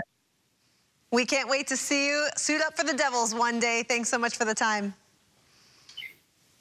No problem. Thank you. I appreciate it. So we look at the Columbus Blue Jackets on the clock here at number 21. Not a lot of trades, not a lot of deals today during the draft, but earlier today, the Columbus Blue Jackets were involved in a pretty significant one because they acquire Max Domi in a 3rd-round pick, 78th overall from the Montreal Canadiens. They send forward Josh Anderson. Pierre, is this fit for both teams? Oh, for Montreal, it absolutely fits. Josh Anderson's a big power forward that they desperately need coming over, obviously, from Columbus. Before that, the London Knights. So they're very well aware of what Josh Anderson can bring. It's not the first time Montreal tried to get him. For Max Domi, it's pretty simple. He fancies himself as a center. He wasn't going to be a top 3 center in Montreal. But in Columbus, he's going to play right behind Pierre-Luc Dubois and a little bit ahead of Boone Jenner. So it does fit very well for Columbus as well. Plus, Columbus gets a 3rd-round pick from Montreal. So when you put it all together, it's one of those hockey deals that makes sense for both teams because it identifies need. For Montreal, they needed to get bigger. They needed to get that power forward presence. They've got it. For Max Domi, he gets to play in probably a top 2 forward situation, preferably at center where he belongs. Yeah, I clearly see Max Domi as a second-line center, and that opportunity vanished with the emergence of Nick Suzuki and Jesperi Kotkaniemi in Montreal. So as Pierre points out about a hockey deal, it's significant, and I clearly see Max as a centerman. And if they were going to put him on the wing in Montreal, it was a square peg in a round hole. And in Columbus, they get their second-line center. No question in my mind, Max can be a really good, solid second-line center behind Pierre-Luc Dubois. Last season was the 5th season under John Tortorella. This is interesting because first 15 seasons of the franchise, Columbus Blue Jackets had 2 playoff appearances. You look at the last 4 seasons, 4 playoff appearances, and they made a mark. John Tortorella and Domi, is that a fit for you, Bob McKenzie? Whoa, it'll be fun to watch. You're talking tie, right? Coming in on the pick, Columbus at 21. We talked about the trade. Now their newest player in their organization. The 21st selection in the 2020 NHL Draft will be made by Columbus Blue Jackets General Manager Jarmo Kekalainen. The Columbus Blue Jackets are proud to select from Avangard Omsk of the Continental Hockey League, Yegor Chinakov.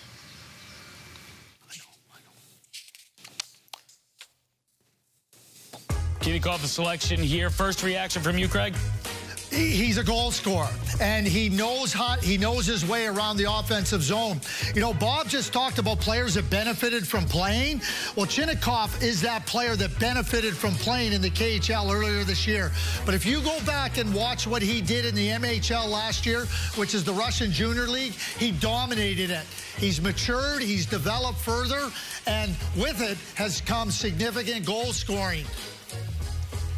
So Columbus gets their pick in. Calgary now on the clock. Of course, they traded down with the Rangers. The Rangers were up at 19. They selected Braden Schneider. And now we will see who the Flames pick. That's coming up right after. At the top, it was a run of forwards, 4 straight, but then a pair of defensemen. First, Jake Sanderson, the American. Then this guy, Jamie Drysdale, the second defenseman taken in the NHL draft. He goes to Anaheim, and he chatted with Jamie Hirsch.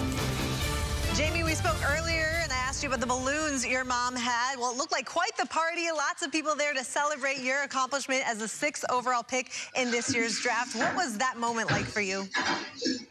Oh, it was, you can't even put it into words. It was just so amazing having all these people here, my friends and my family. So, you know, just to have the ability to celebrate with them and have my name called is second to none. So it's a really good time right now. Yeah, and we know your family's been such a huge part of your development, and especially during this pandemic where you haven't been able to have access to so many things that you normally would. Tell us about what your parents did and what you were able to do to stay on top of your game by using your home as a gym. Well, I think that there's some, yeah, well, you know, start of quarantine, my parents kind of took the living room apart and threw some weights and a bench and, you know, threw a little gym in there so I could stay fit. So, you know, obviously appreciate that, giving up the living room for me. So, you know, I think it's, you know, things you got to do. And, you know, I'm really, really grateful for having them. I'm sure they will say it is well worth any marks on the carpet or stains on the wall. Congratulations, Jamie. Good luck going forward. Thank you. Appreciate it. Jamie Drysdale, the newest member of the Ducks organization, but now it's the Calgary Flames. They're on the clock. Remember, they were at 19. They traded down. The Rangers traded up. They gave him a 3rd-round pick. They went and selected Braden Schneider with that pick at 19. Then it was the Devils pick, and then Columbus, and now back to Calgary. Before we get to Calgary and their situation right now, I want to go back to pick 21, Bob, because we got a first here on draft coverage on NBC with our group. That's right. Chinakov went to the Columbus Blue Jackets, and he was the 30th player on NHL Central Scouting's European list. That's well down. But for the first time since we've been doing the draft and using our rankings here on NBC, he wasn't in our top 93. Now, that doesn't make him a bad pick. I firmly believe that if you like somebody, you just take them and you don't worry about what the other teams are thinking about. And obviously, Jarmo Kekalainen, who's got a very good sterling draft record for finding talent, was more than happy to jump up and take Chinakov in the first round, 21st overall. But as I said, I quickly scanned our top 93 and our 7 honorable mentions to round it out to 100, and he wasn't there. Of the 10 scouts we surveyed, National Hockey League scouts we surveyed to get these rankings, one of the 10 players had him as a 2nd-round pick. Nobody had him in the first. Yeah, I mean, Liam, I've been watching him since, you know, he's an 01 born. He's already gone through a draft. So you watch him with his group, his national team group at that age, and he goes through a draft. But then he continuously got better, and he was clearly on the radar. And the benefit of these players playing in the KHL is you had an opportunity to watch them. The difficulty, unlike the scouts that were up in Chicoutimi on Friday and Saturday at the beginning of Friday and Sunday, they're not able, the key decision makers weren't able to go to Russia. But watching the games, and I had that opportunity to do it, you could see that he had clearly progressed in his game. And Jarmo Kekalainen, clearly happy and satisfied that he was a player they were going to select. It does not make it a bad pick. I agree with you. It does make it a reach, and you'd have to wonder why they wouldn't simply trade down and then take him later. As for Calgary's situation, let's get some clarity here from the commissioner. We have a trade to announce. The Calgary Flames are trading the 22nd selection in the 2020 draft to the Washington Capitals for selections number 24 and 80 in this year's draft, the 2020 draft. So Calgary trades 22 to Washington for 24 and 80, all in this year's draft. Washington, you're on the clock. So the Caps are on the clock. Calgary, to recap, has moved down 5 spots, and they have acquired 2 fifth-round picks. They were at 19, then at 22. Now they're at 24. 22's next. Gatorade Thirst Quencher, the proven sports fuel of the NHL. So Washington Capitals on the clock. They trade up here to number 22. Remember, they won the Cup in 2018, but 2 straight losses in the first round of the playoffs since then. Some new faces, obviously a new head coach in Peter Laviolette. Liam, do it. Take Henrik Lapierre. Well, do it, Liam. You would think if a team is moving up to this spot at this point, they're doing it for a specific reason and a specific pick. We'll see if that's the case right now. The 22nd selection in the 2020 NHL Draft will be made by Washington Capitals Executive Vice President and General Manager Brian McClellan. With the 22nd pick, the Washington Capitals are proud to select Hendrix Lapierre. As they say in French, félicitations, congratulations, well done. That's Stephen Bowman and Ross Mahoney, their chief scouts, really getting to work and obviously doing a little extra due diligence. I've heard Craig talk about it, Bob talk about it. He had an amazing Holinka tournament in the summer. He has a ton of personality. He's an electrifying type person. He's obviously off to a great year, and good on the Washington Capitals and good on that scouting staff in Washington to recognize how talented this player is. Yeah, Bob, Craig, we watch these celebrations time after time, and, you know, listen, they can blend into each other, but this is different. This is a different level of emotion. This is a sense of relief, you got to believe, for Hendrix Lapierre. Yeah, huge. The kid has gone through a difficult last year and change. If you haven't been following the show all along, we deemed him the #1 wild card in the first round because of his medical history. In the summer of 2019, this guy was perceived to be a top 10 talent, playmaking, elite playmaking ability, strong two-way game. He sustained a concussion in the 18-19 season, and he missed 9 games. That was no big deal. That happens. Well, but the following summer, he looked great at the Holinka tournament. Second on Team Canada in points behind only Cole Perfetti. But then he got off to a very slow start in October of 2019, and he suffered back-to-back concussions in the space of a month. So keep in mind here, in 9 calendar months, he had 3 head and neck traumas, and the third one shut him down for the balance of the 2019-20 season. The symptoms weren't going away, so we went to see Dr. Dan Dyrek in Boston. Dr. Dan Dyrek is an athletic therapist who's worked with Larry Bird, Patrice Bergeron, David Ortiz, and others. They came up with a diagnosis that it wasn't just concussions, that it was cranial, cervical, traumatic injury, and that there were some problems with his vertebrae that were dealt with when Dr. Max Gauthier in Montreal gave him 6 treatments in the spring. This player was cleared in April to come back and play. There was nowhere to play, obviously. He's trained all summer. He believes he's a healthy player. And he came back in the first 2 games of the Quebec League season this past weekend, and he scored 2 goals and 2 assists in his first game, one of them into an empty net, and scored 1 goal in his second game. There were 40 NHL scouts in Chicoutimi to see him do this, to put on that offensive display. And yet, because of COVID, because of the pandemic, NHL teams were not allowed to have their own doctors examine this kid. And so for a lot of teams, it scared them off, not the Washington Capitals. They decided at this stage of the draft, they're taking somebody who's got elite playmaking ability and plays a really good 200-foot all-around game, that they'll take the chance on him and see where it goes from here.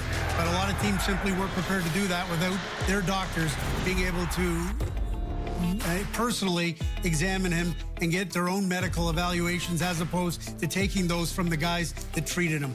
Well, they had to be satisfied with the medical report to take him, but it's eerily similar to when Evgeny Kuznetsov fell to the Washington Capitals because of the so-called Russian factor. Just another ridiculous element that I don't buy into at any point in time. The medical thing is a lot different, but you have to be satisfied with the medical reports to be able to say we have the confidence to draft them, because it is significant, and you don't want to be drafting players that run the risk of not being able to perform at the heights of their abilities. But they have to be satisfied, and like Evgeny Kuznetsov, I think Henrik Lapierre could be that type of home run pick that we saw with Evgeny Kuznetsov. Now, the Capitals had to like what they saw in these 2 games on the weekend, because he's not a shooter. He's a playmaker. He's always a pass-first guy. He doesn't want to shoot the puck. In those goals that he scored, outside of the empty netter, obviously, he scored with a decent shot from the slot. The knock on him, even in spite of the fact that he's viewed having elite playmaking ability and a really strong two-way presence, is that he doesn't always get to the front of the net. He doesn't always get to the inside. And that is something that he's going to have to continue to work on. And quite aside from the injury history, there were some teams that were concerned that too much perimeter play, too much of a playmaker, not enough a guy that takes it to the hole. And in this instance, he's already started to score some goals in the Quebec League. So the early returns are promising on that front. He's never at any level that he's played at recently, in the last 2 or 3, 4 years, he's never scored 20 goals in any league that he's played in. He's a playmaker, but hey, there's nothing wrong with that if you're an elite playmaker, and that's what the scouting report is on him. Yeah, there's a guy named Nick Backstrom who's not getting any younger, and he's more of a pass-first guy rather than a shoot-first guy, and everything on their power play, which is usually in the top 5 in the league, goes through Nick Backstrom's stick, Liam. So I think this is really smart. They don't have to rush him. You got Backstrom, you got Kuznetsov, you got Lars Eller, so there's no need to rush him into the Washington Capitals lineup. He can get rehabbed. I think there's a really smart play by Brian McClellan and the scouting staff in Washington. All right, so Lapierre's the pick. The Flyers are on the clock here. I just want to wrap up the Capitals really quickly here, because we talk about a young talent coming in at 18. Any chance that a 38-year-old goaltender, Henrik Lundqvist, might be joining the mix as well, Bob? It's possible. Obviously bought out by the New York Rangers, but there's a strong sense that the logical landing place for Henrik Lundqvist, the King, would be to be with the Washington Capitals, platooning with Ilya Samsonov this coming season. We'll have stay tuned on that when we get to Friday. Nothing can be agreed to until Friday, but it's a good bet that the King ends up in D.C.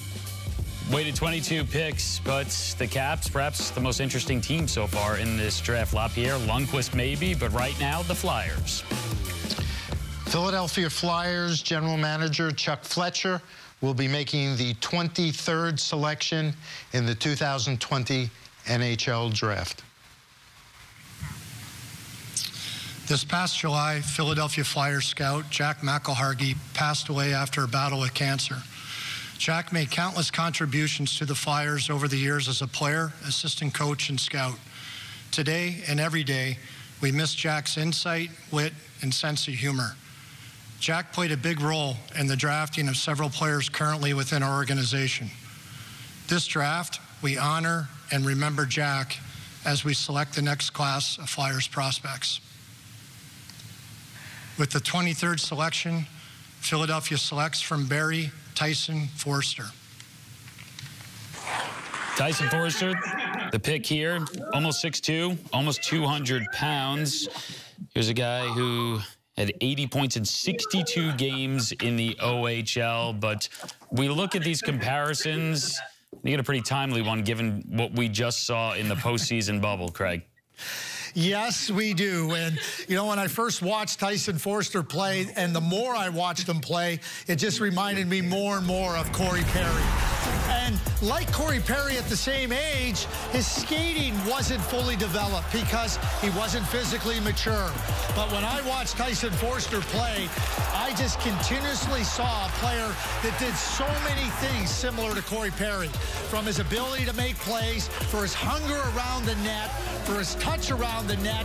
He might not have the same agitating qualities because it's a different type of game now than when Corey Perry was breaking in, but make no mistake about about it. Tyson Forster has a lot of similarities, and if you're the Philadelphia Flyers, that type of player, that type of edgy player that can score, boy, what a nice fit for them. I also want to add this. Todd Hardy, one of their scouts in Philadelphia, was in Anaheim when they drafted Corey Perry. I have to think that he saw those same similarities. And I'm not suggesting that Tyson Forster is Mark Stone, but Tyson Forster owes a debt of gratitude to Mark Stone. Because when Mark Stone was drafted out of the Western Hockey League by the Ottawa Senators, he was drafted in the 4th round because he wasn't a very good skater. He was a big guy, had a really good shot, had a nose for the net, but he couldn't skate, and people wondered if you could project him as a National Hockey League player. Very similar scenario with Forster. If he's got a real awkward skating stride. There are some teams I talk to that believe his skating stride is a fatal flaw, that he won't be able to fix it. And if you believe that, he's not a first-round pick. But if you're one of the teams that did believe it, and we had him as the consensus number 29 pick to go in the first round, if you believe that you can fix the skating stride, the Philadelphia Flyers obviously do, you're getting one of the best one-time shooters in this draft for the Barrie Colts. A big body, can one-time a puck on the power play, can score from far out, and has a real nose for the net. So it'll be interesting, and he's got good hockey sense like Mark Stone. He's going to need to work on his skating and polish up his game, but the Flyers obviously believe he's capable of skating, of straightening out the skating stride, and that it's not a fatal flaw. So what's fascinating for me is not only when I watched Tyson Forster did I see similarities to Corey Perry, but also hearing Bob talk about the reservations that scouts had on Tyson Forster. They were the same exact reservations they had on Corey Perry. It doesn't matter what your stride looks like. Do you get to the right places at the right time? I see too many players who are really fast and they get nowhere fast. Tyson Forster isn't one of those guys. You know, the one thing about him, you got to do one thing that's super elite if you don't skate very well, and he can shoot the puck at a super elite level, and that's one thing that's going to help him because he'll always find a spot for a guy that's got a natural knack to get the puck to the back of the net. I think part of that skating problem can be fixed, and I think the Flyers will do that with him, but he can shoot the puck unbelievably well. I think he has a physical maturity problem, not a skating issue. And I think once the physical maturity comes, he gets stronger in his legs and he works at it, he's only going to get better. I don't see a flaw in Tyson Forster's skating. And he joins a young core, a very good young core in Philadelphia, and you do wonder, as Bob mentioned, if Mark Stone makes you reevaluate how you scout some of these young guys. If he can just make plays or if he can just shoot, you've got some value here. But you look at this young core right now, and you look at Philadelphia, team on the rise here, and a team that, let's face it, they got in the playoffs here, and I think the way they played in the round robin, everyone started to say, oh, this could be a team that makes a run all the way to the cup. But built for the next few years here, Pierre? Oh, I think so, 100%, especially when you look at the goal with Carter Hart. I mean, they're going in the right direction big time. Provorov's development this year was fantastic for them. Konechny had a huge year. Obviously, they're going to miss Matt Niskanen. They will miss Matt Niskanen. There's no question they will miss him because of the influence he had on Provorov. Niskanen just retiring yesterday. That being said, they're going in the right direction big time. Were you at all surprised by that? Year left for Niskanen? No, he's a guy from northern Minnesota. He says, I've had enough. You know, it's time to go and just chill out, and he's going to do that. Where's he from in northern Minnesota? Virginia. I knew you knew. That's why I asked. All right. Forster, he's the pick for the Philadelphia Flyers at 23, but now it's Calgary. In Calgary, it's been a journey here to number 24 because traded down twice. They were at 19. They traded with the New York Rangers, and they moved down. And then, of course, the Caps moved up and grabbed Hendrix Lapierre at number 22, which was, at that point before that, occupied by the Calgary Flames. So they trade down to 24. All right, presuming that they do not trade down again, gentlemen. Craig, I'll go to you. Is there a player here that you would recommend they would take at 24? Well, I mean, they haven't drafted a defenseman in their last 14 consecutive picks after selecting Juuso Välimäki. So you look at their prospect cupboard. When you open it up and look at the defense shelf, it's not very plentiful. In fact, that's an area that if they like a defenseman, this is the exact spot to look at them. And there's a number of them on the board that play both right defense and left defense. I have a feeling they're keeping this one. They're not dealing it. They're going to make a pick. We'll find out right now. Calgary Flames general manager Brad Treliving will be making the 24th selection in the 2020 NHL draft. Thanks, Gary. I'm proud to introduce, to make our 2020 selection, former Flames captain, former Flames great, and Hockey Hall of Famer, Lanny McDonald. Lanny? Thank you, Brad. It's been almost 50 years since my name was called at the NHL draft. It's one of those great memories in a young player's career, and still to this day, it is for me. Now, the draft has certainly changed a lot since my day in 1973. But no matter if it's a phone call, a big stage, or today virtual, it's a special day and an honor to pull on an NHL jersey over your head for the first time. I have the privilege tonight to welcome this young man to the Calgary Flames to carry on our traditions and legacy. I'll ask Flames Director of Amateur Scouting, Todd Button, to bring the jersey forward. Thank you, Todd. And with the 24th selection in the 2020 NHL entry draft, the Calgary Flames select center Connor Zary from the Kamloops Blazers. You got to hand it to Calgary. That is showmanship. Connor Zary, the selection there. Now, I could give you his height, his weight. I'd give you the stats from last year. I could give you who he compares to. But better yet, let me just inform you that he is yet another one of Craig Button's man crushes. Go ahead, Craig. Well, you see the top end. I mean, he's a Swiss Army knife, and he really is able to play in so many different situations in the game. He can play center ice. He can play the wing. He can be offensive. He can be defensive. He can be a catalyst for forechecking, and coaches love the versatility of players like that. 3 years I've watched him play, and every single time I went to watch him the next time, he was better than the previous time. His game kept expanding. His game kept getting better and better and better. And he reminds me a lot of Calgary Flames player Elias Lindholm, who has those same types of qualities. Plays on the wing. They can put him in the middle of the ice. Plays on the power play and shorthanded. Really a terrific young player. So Zary, the pick there at 24. Calgary, they had traded down twice, and they eventually make their pick. And now it's the Colorado Avalanche. They pick at 25. They're on the clock. There was so much uncertainty. Had to wait a long time, 22 picks, but Hendrix Lapierre, the sense of relief, the sense of joy, a member of the Washington Capitals. And here with Jamie Hirsch. Hendrix, congratulations on going to the Washington Capitals, who actually traded up to get you. What does that tell you about the team, and what does it mean to you that they would do so? Yeah, well, obviously it's amazing. It's an amazing feeling. Growing up, I know Washington was probably one of my favorite teams because of Ovechkin, so wearing that jersey today feels really good. And obviously the fact that they traded for me, it feels pretty good as well. I mean, I feel like it can't be really negative, so looking forward to the future. This past year has been really tough on you. I know you've dealt with several injuries and worked hard to be able to bounce back and be a kind of player that someone would draft in the first round. So what does it mean to you that the Capitals were able to take that risk on you? Yeah, well, right now I believe it's not a risk anymore, but obviously I had a really tough season last year with the injuries, and you know, wasn't able to be with my teammates as much. It was really a tough year, you know, wanting to be on the ice that much. So I feel like, you know, being drafted today, especially by Washington, is absolutely amazing. I feel like it's the cherry on the sundae to a pretty negative season. So looking forward to the future, as I mentioned, and I'm really, really happy. I know your current teammate, Dawson Mercer, was drafted just a little bit before you. Is there going to be a friendly competition between the two of you going forward in your pro careers? No, I don't think so. You know, obviously we're probably going to see each other a little bit and all that stuff. And I was really, really happy for him when he got drafted.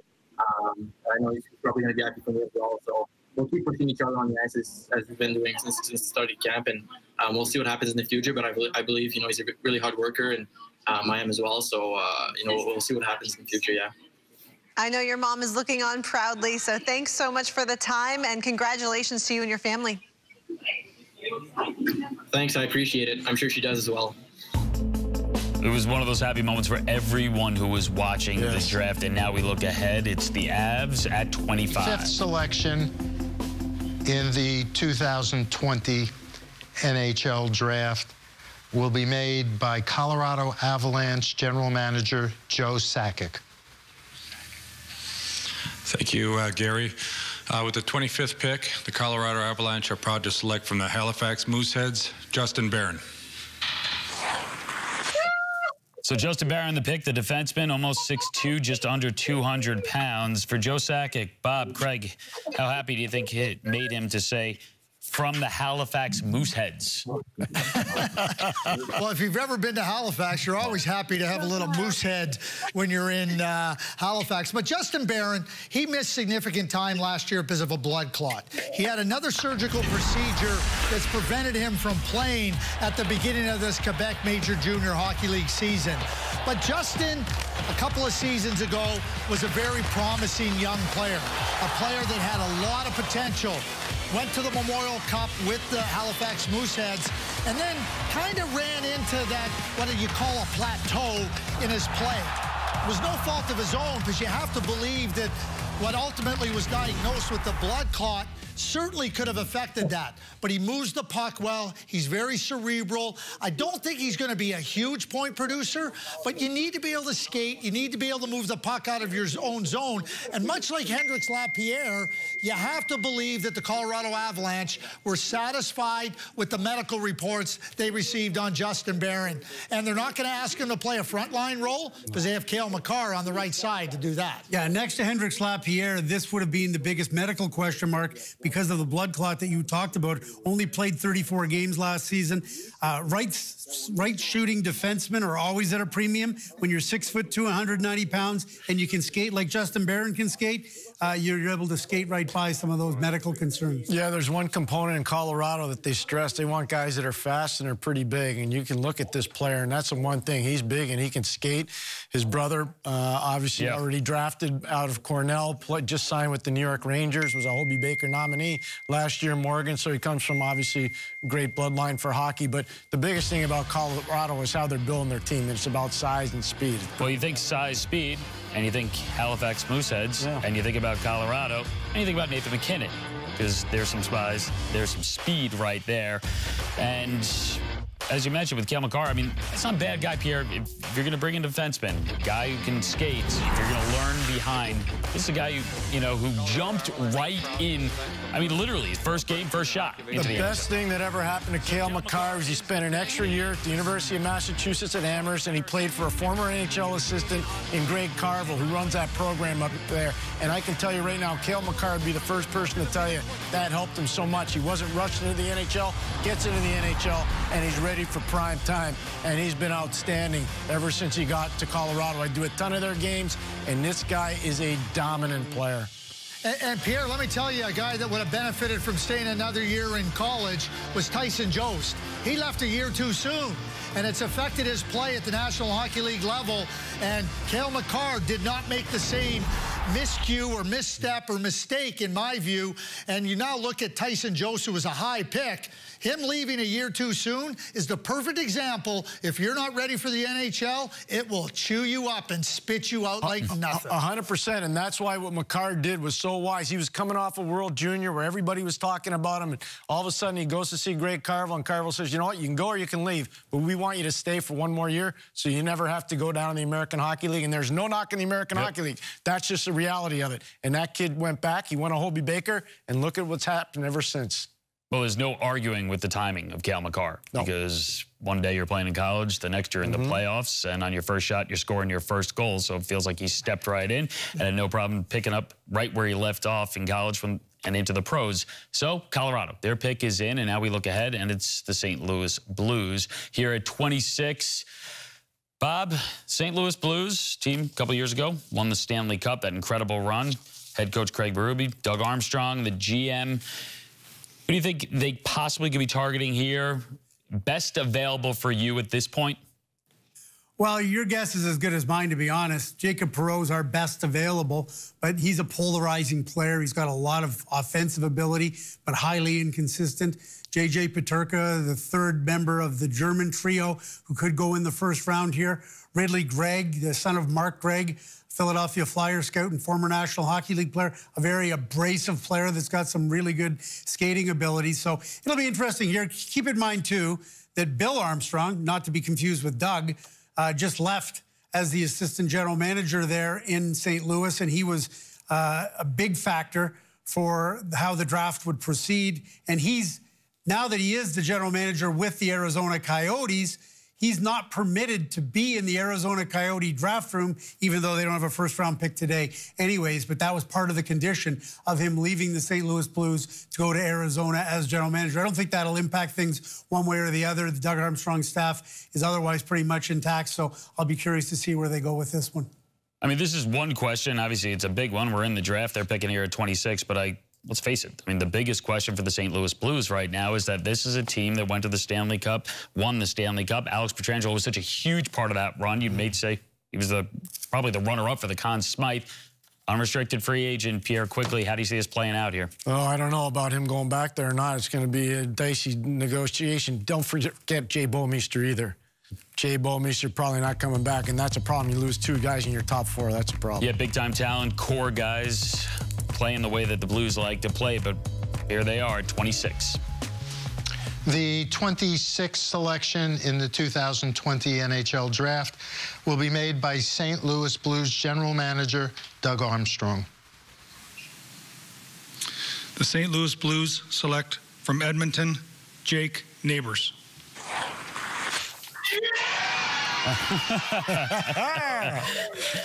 The biggest house party we've seen here. Jake Neighbors selection, just a hair under 6 feet, just under 200 pounds, left wing, 70 points in 64 games for the Edmonton Oil Kings this past season, Craig. So what I would say about Jake Neighbors, if you want to look at a comparable type player, a comparable style, look at Milan Lucic. And at the same point of their careers in junior hockey, the same things that maybe people had with respect to concerns on Milan Lucic are similar to Jake Neighbors. There's no question that he's a hard-nosed, competitive, physical player who's exceptionally smart. But like Milan Lucic, they have to improve their skating. Now, Jake Neighbors has shown a real capability to play at the necessary pace, but the National Hockey League is 2 steps higher than what he's played at in the Western Hockey League. But he's hardworking, he's determined, and he brings significant elements to a team. Strong at the net, strong along the boards, and like Milan Lucic, no fun to play against. Yeah, there's a sandpaper component, there's no question, to Jake Neighbors' game, and anybody you talk to or anybody who's played against will tell you the same thing. There's a little bit of nasty stuff going on there. Yeah, Bob, it sounds like Craig Berube's going to love this guy. Absolutely, but as Craig said, as our Craig, not Craig Berube said, I'm going to need some seasoning and some time. So this is a patient pick for the St. Louis Blues. Let him finish his junior career and go through the process it takes to get to the National Hockey League. And Bob, I do want to come right back to you because, you know, we were quick on that Alex Pietrangelo conversation. Obviously, he deserves a little bit more time to breathe here because it's such a big situation with the St. Louis Blues. As you look ahead to free agency, honestly, I mean, how do you see this playing out between Pietrangelo, the Blues, and really the rest of the league? Well, unless Doug Armstrong and the St. Louis Blues come back with a final offer before Friday, and the offer is more than what they offered last time and comes with a different structure than it did last time, I would say it's more likely than not that Alex Pietrangelo is going to go to the free agent market at 12 noon Eastern time on this Friday. But, I mean, what is it, Tuesday night? I lose track of the days here, but there's still lots of time for conversations to occur. But I don't know that right now there's this overwhelming sense of optimism that Pietrangelo will be back in St. Louis. But by the same token, I couldn't sit here and tell you the door is closed. He's not coming back to St. Louis. So I think we'll just have to see how this plays out. But I think it's fair to say that the negotiations that have taken place thus far probably haven't excited Alex Pietrangelo to the point where he thinks there's anything even remotely on the table that he's willing to take from the St. Louis Blues. So unless things change dramatically between now and Friday, there's a real good chance he's going to be going to market. Quickly, though, I'm sorry, quickly, but how big is the market, given the current situation in the NHL economically and all the uncertainty? Well, Well, you're right. It's a flat cap and for who knows how long. And I know everybody's looking for big trades and big movement and all of that. It could well be that there's going to be an economic paralysis here, that there's so many teams trying to dump money that they're all trying to do it at the same time. The market's flooded, and it makes dealing very difficult. But when you're a player like Alex Pietrangelo, somebody will find the money for you. And that may apply to Taylor Hall as well, the marquee offensive free agent in this draft. But it may also be that a guy like Taylor Hall might have to do a shorter-term deal than he would have liked to end up on a team where he wants to be. And that's what Alex Pietrangelo is looking at, too. It's one thing to get the money, and the money's important, as is the structure of the contract. But Alex Pietrangelo, at this stage, doesn't necessarily want to go to a team that looks like it might be 5 years away from winning the Stanley Cup. So you got to weigh all that into what's going on. And I know the Vegas Golden Knights, amongst others, are teams, Toronto Maple Leafs, that are interested in Alex Pietrangelo. But there'll be lots of teams, and some team will find the money that will make him happy if it's not the St. Louis Blues. We'll see how it develops going forward. Right now, it's the Ducks on the clock. The pick is in as we go back to the commissioner. Anaheim Ducks assistant general manager Martin Madden will be making the 27th selection in the 2020 NHL draft. The Anaheim Ducks are excited to select from the Sarnia Sting, Jacob Perreault.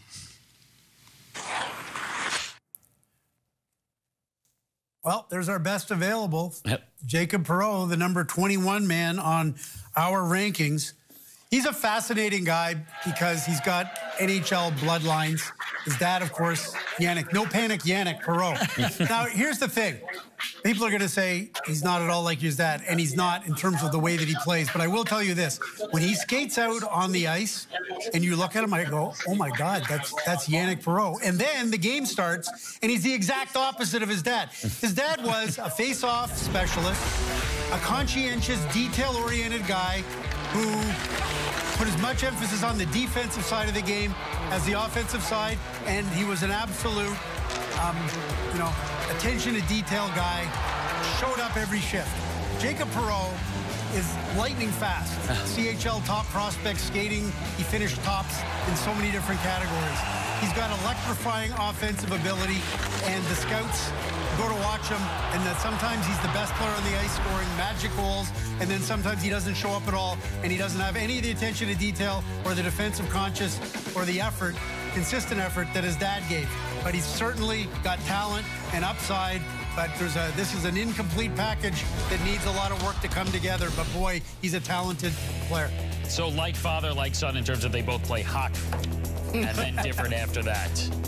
Up next, Ottawa Senators, their third pick here in the first round. Changing draft, and it began with the third overall pick, Tim Stützle from Germany, and then the only American drafted so far here. First American selected is Jake Sanderson, son Jeff Sanderson. Top defenseman selected in this draft. So it's Stützle, third overall, then Sanderson, fifth overall, and now they selected 28. So Stützle, the first German taken. Since then, another German has been selected. Any chance that we get a third German selected here and the second for the Ottawa Senators, Craig? Well, let me tell you a little interesting fact about J.J. Peterka, who we're talking about as potentially a pick here for the Ottawa Senators, and Tim Stützle. At the World Junior Championships in 2020 in Czech Republic, J.J. Peterka scored 4 goals. On 3 of them, Tim Stützle was the key setup guy. I don't know, you might want to look for a little bit of German chemistry. And certainly J.J. Peterka would qualify, but we see, one of Bob's best availables still here is Ridley Gregg, an edgy centerman, much in the mold of Nazem Kadri of the Colorado Avalanche. So, again, lots of good options for the Ottawa Senators, but with the 4 second-round picks coming up, too, this is really significant for the future of their organization. So, time ticking down, under a half minute before the Ottawa Senators make their third and final pick here in the first round. Again, picked at 3, picked at 5. Got Tim Stützle, who we had locked in at top 3, was either going to go second or third. It was Byfield who went second, Stützle third, and then, as we mentioned, it was Jake Sanderson, the American, the defenseman, at 5, and now at 28, their third pick, the Senators. Trent Mann, Chief Amateur Scout for the Ottawa Senators, will be making the 28th selection in the first round of the 2020 NHL Draft. With the 28th selection, the Ottawa Senators are proud to select from Brandon of the WHL, Ridley Gregg. So, Ridley Gregg, second straight pick, where they take the son of a former NHL player. And it's not often we get to say this in the first round. We know he's got skill, but this is a guy who also likes to engage physically. 83 penalty minutes to go along with those 60 points, and actually earned a couple of suspensions along the way. Craig, this is a guy with some bite. Oh, yeah, he has bite. And I compare him to Nazem Kadri, and they're not tripping penalties and hooking penalties and interference penalties. They're aggressive penalties. He gets into the face of opponents. He can kill penalties. He can play on the power play. He can contribute offensively, and he is not easy to play against. He was Brandon's first-round draft pick. He needed some time to physically mature, and that is ongoing, but he's just continuously improved and become more impactful as he has grown physically. Stützle, the third overall pick. That was the one they got with the trade for Erik Karlsson. This one right here, the trade for J.G. Pageau. They get Gregg, father Mark Gregg, played in parts of 9 NHL seasons. Here's the interesting part of this for Ottawa. Jake Sanderson's father, Jeff, played for the Hartford Whalers. Riley Gregg's father, Mark, played for the Hartford Whalers. He and Jeff Sanderson, Mark Gregg and Jeff Sanderson, best buds when they were part of the Hartford Whalers organization. Now their boys are playing for the same NHL team. I'm not sure how often that happens. Pretty cool note there. I was a coach. Well, that's why we went to you. First-hand numbers winding down the first round of the 2020 NHL Draft. 3 picks remain. We're at 29. Vegas is on the clock. Less than 90 seconds remain before they have to make their pick here. Before we get into the pick, let's just talk Vegas in general, because they give Robin Lehner that 5-year extension. So, Pierre, I'll start with you. What do you think this means for Marc-Andre Fleury? Well, I'm sure they're exploring opportunities or ways of trying to trade Marc-Andre Fleury, but he's got to probably agree to wherever they want to move him, so that's part of it. And I got to think, because of the way things are economically around the league, they're probably going to have to eat some of his money, so it's not an easy deal. So as we look at the goalies here, Bob, what do you see the market for Marc-Andre Fleury right now? Well, I'm sure there are some teams interested, but are they on Marc-Andre Fleury's no-fly list? And that's one of the problems that right now Kelly McCrimmon and the Vegas Golden Knights are trying to deal with. That's something they'll have to figure out in the future. Right now, it's the pick at 29. The 29th selection in the 2020 NHL Draft will be made by Vegas Golden Knights General Manager Kelly McCrimmon. With the 29th selection in the first round of the entry draft, the Vegas Golden Knights are pleased to select from the Chicago Steel of the USHL forward Brendan Brisson. Brendan Brisson, that name sounds familiar. His father, Pat Brisson, a top NHL agent. They're hugging it out, celebrating, and before we finish up, I'm glad we get to it one more time. Another man crush for Craig. I usually get one of these in the course of the draft, but I'm happy to have 3 because Brendan Brisson is another player who, watching him when he was in Shattuck St. Mary's to his progression to the Chicago Steel, an outstanding program in the USHL. Again, just better each successive time I went to watch him. His game expanded. His game got more influential in critical areas of the game. I think he's a lot like Pierre-Luc Dubois, the Columbus Blue Jackets, in that you want to skate, I'll skate with you. You want to shoot, I can shoot with you. I can play make as good as anybody, and I'm in the fight. I'm in the battle. I'm there for one reason, and my goal is to win. And Brendan Brisson does exactly that. You look at his improvement since I watched him as a youngster with Shattuck St. Mary's. It's tremendous, and it's only going to get better while he plays at the University of Michigan and Mel Pearson. Totally agree with everything you just said. Ditto, ditto, and ditto. Biggest thing is character. This guy has serious character, and going to the University of Michigan and playing for Mel Pearson is a tremendous thing. It's going to help him a ton. So we saw Jake Sanderson go at number 5, and now the second-ranked American, Brendan Brisson. He goes here at 29 to Vegas. We're into the final couple of picks here, Bob. Brisson, you see him celebrate again. Part of the Golden Knights organization, but here we are. We're down to 2 picks, 30, 31. It's Dallas, it's San Jose. So you dig deep into that list right now. And 2 guys who you believe, 2 guys who you think should be or expected to be first-rounders. Are there 2 guys who are still available in your mind? Well, if we're looking at our best available list, we've got John Jason Peterka, the German player. Our number 23 ranked player is still available. We've got Maverick Bourque, a center from the Quebec League. William Wallinder, a big 6'4" defenseman from Sweden, and Noel Gunler, a very inconsistent but skilled and talented Swedish forward. So those are the only players left on our best available list that were ranked in the first round that haven't gone yet. So right now we've only ended up with 2 outliers, Mukhamedulin and Chinakhov, the 2 Russians that went to New Jersey and Columbus at 20 and 21. Otherwise, the best available list of our rankings has gone pretty much. So if that holds true, I mean, Dallas and San Jose could take any one of those guys, but we'll see where it goes. And just a quick note on Liam, I know you want to wave the American flag, as you should.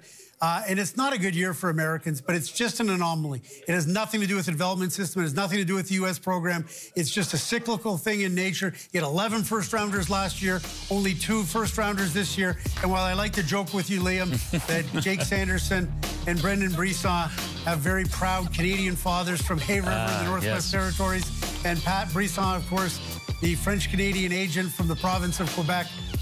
Nevertheless, Brendan Brisson played all his hockey in the States and is continuing to do that in the USHL and will at University of Michigan as well. You know, it's not that I'm dying to wave the flag. It's just I'm saying in the limited opportunity I get to wave that flag, you don't have to rain on my parade. You know, let me have those moments. You're correct. That's all I'm asking. You're correct. All right, I just knew that. I know Keith Jones isn't here, and that somebody needs to keep you a little bit honest, Liam. No, don't worry. He's texting me abuse as we go, so he's on. He's on top of it. Brendan Brisson grew up in California. Yes. I mean, other than maybe going to Quebec in the summertime to visit his grandparents, he's an American through and through. Yes, he is. And Jake Sanderson was the captain of the National Team Development Program. I think he wears the stars and stripes very proudly. Real strong making those comments, Bob, from all the way up in Toronto on the virtual draft here. Brave moment for you here on TV. All right, let's try to focus and regroup because we got less than 90 seconds. The Dallas Stars have went all the way to the Stanley Cup final here. Incredible run during this bubble postseason. No picks in the second and third rounds, so picking 30th here tonight. Craig, I'll go to you. At this point, you would make the case for whom?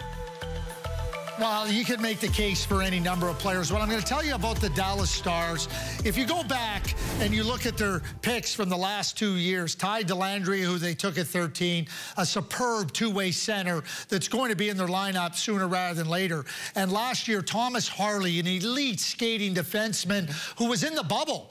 Dellandrea was in the bubble with the Dallas Stars as well. You know, that can benefit them as they lost some development time from playing in the OHL.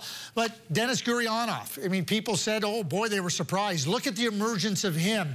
I think that the Dallas Stars have a really good beat on their scouting process, and they're not going to be hesitant to draft any type of player that's going to fit for them long term. And their future is promising because these players are really good, and that blue line looks terrific. Well, they put on a show for all this over the summer, and then in the bubble, they win the West. They go to the final, lose to the Tampa Bay Lightning, and now they pick here at number 30. 2 picks left to go. Let's hear what Dallas does at 30.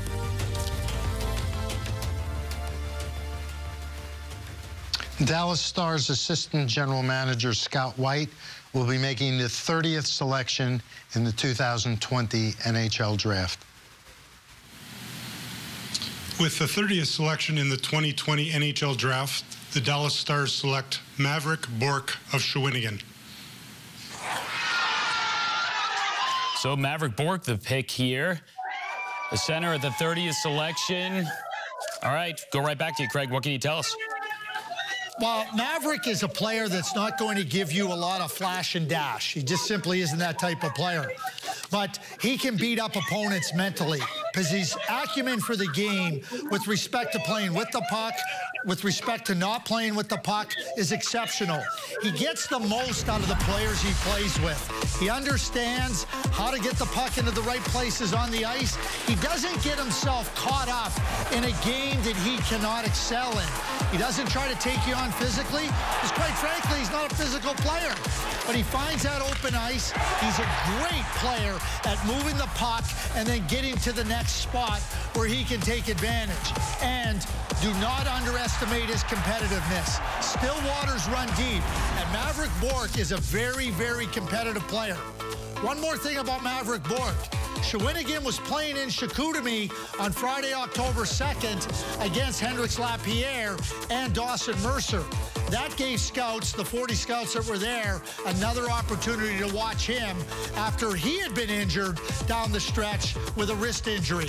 Nice, smart player that fits for the Dallas Stars, no question. You know what's amazing about him? He's not a super fast skater for a guy that's not overly large, but man, oh man, he knows how to manufacture offense in confined areas, and it's something that's really impressive about him. I think it speaks to his hockey sense and his awareness as a player, but that's the one thing for him as a smaller guy to make the next step. And this is not somebody that's playing next year or the year after. He's going to take some time, but his skating's going to have to come up a little bit. But he is a very intelligent player.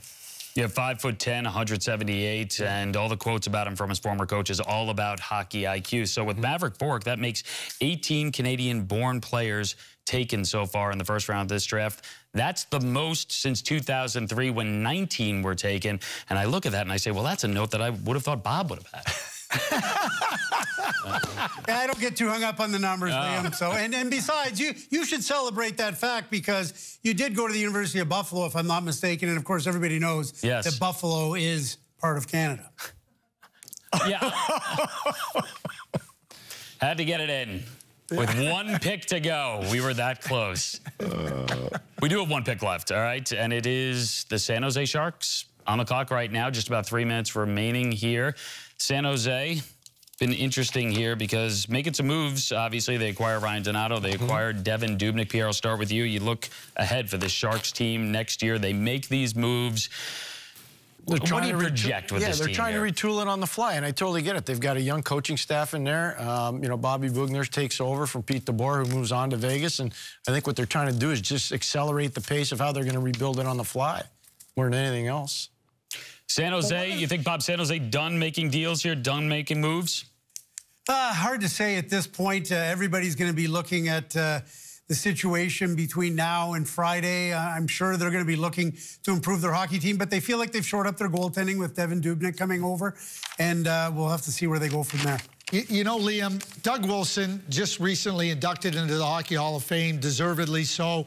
You know, he's been a terrific manager for the San Jose Sharks. He's aggressive, he's bold, he's not afraid to try to do things that maybe other teams don't even consider. So I don't think it's going to be any different here. Their defense is really good.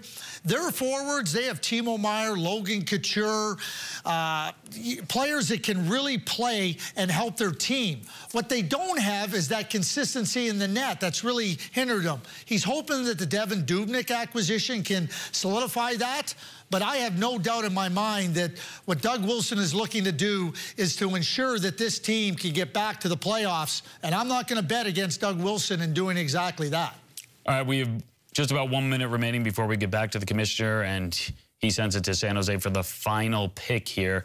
So this is it. You know, you're a player, you want to get drafted, you want to say that you're a first rounder, one pick left. Craig and Bob, I send it back to you. Give me one guy right now that stands out.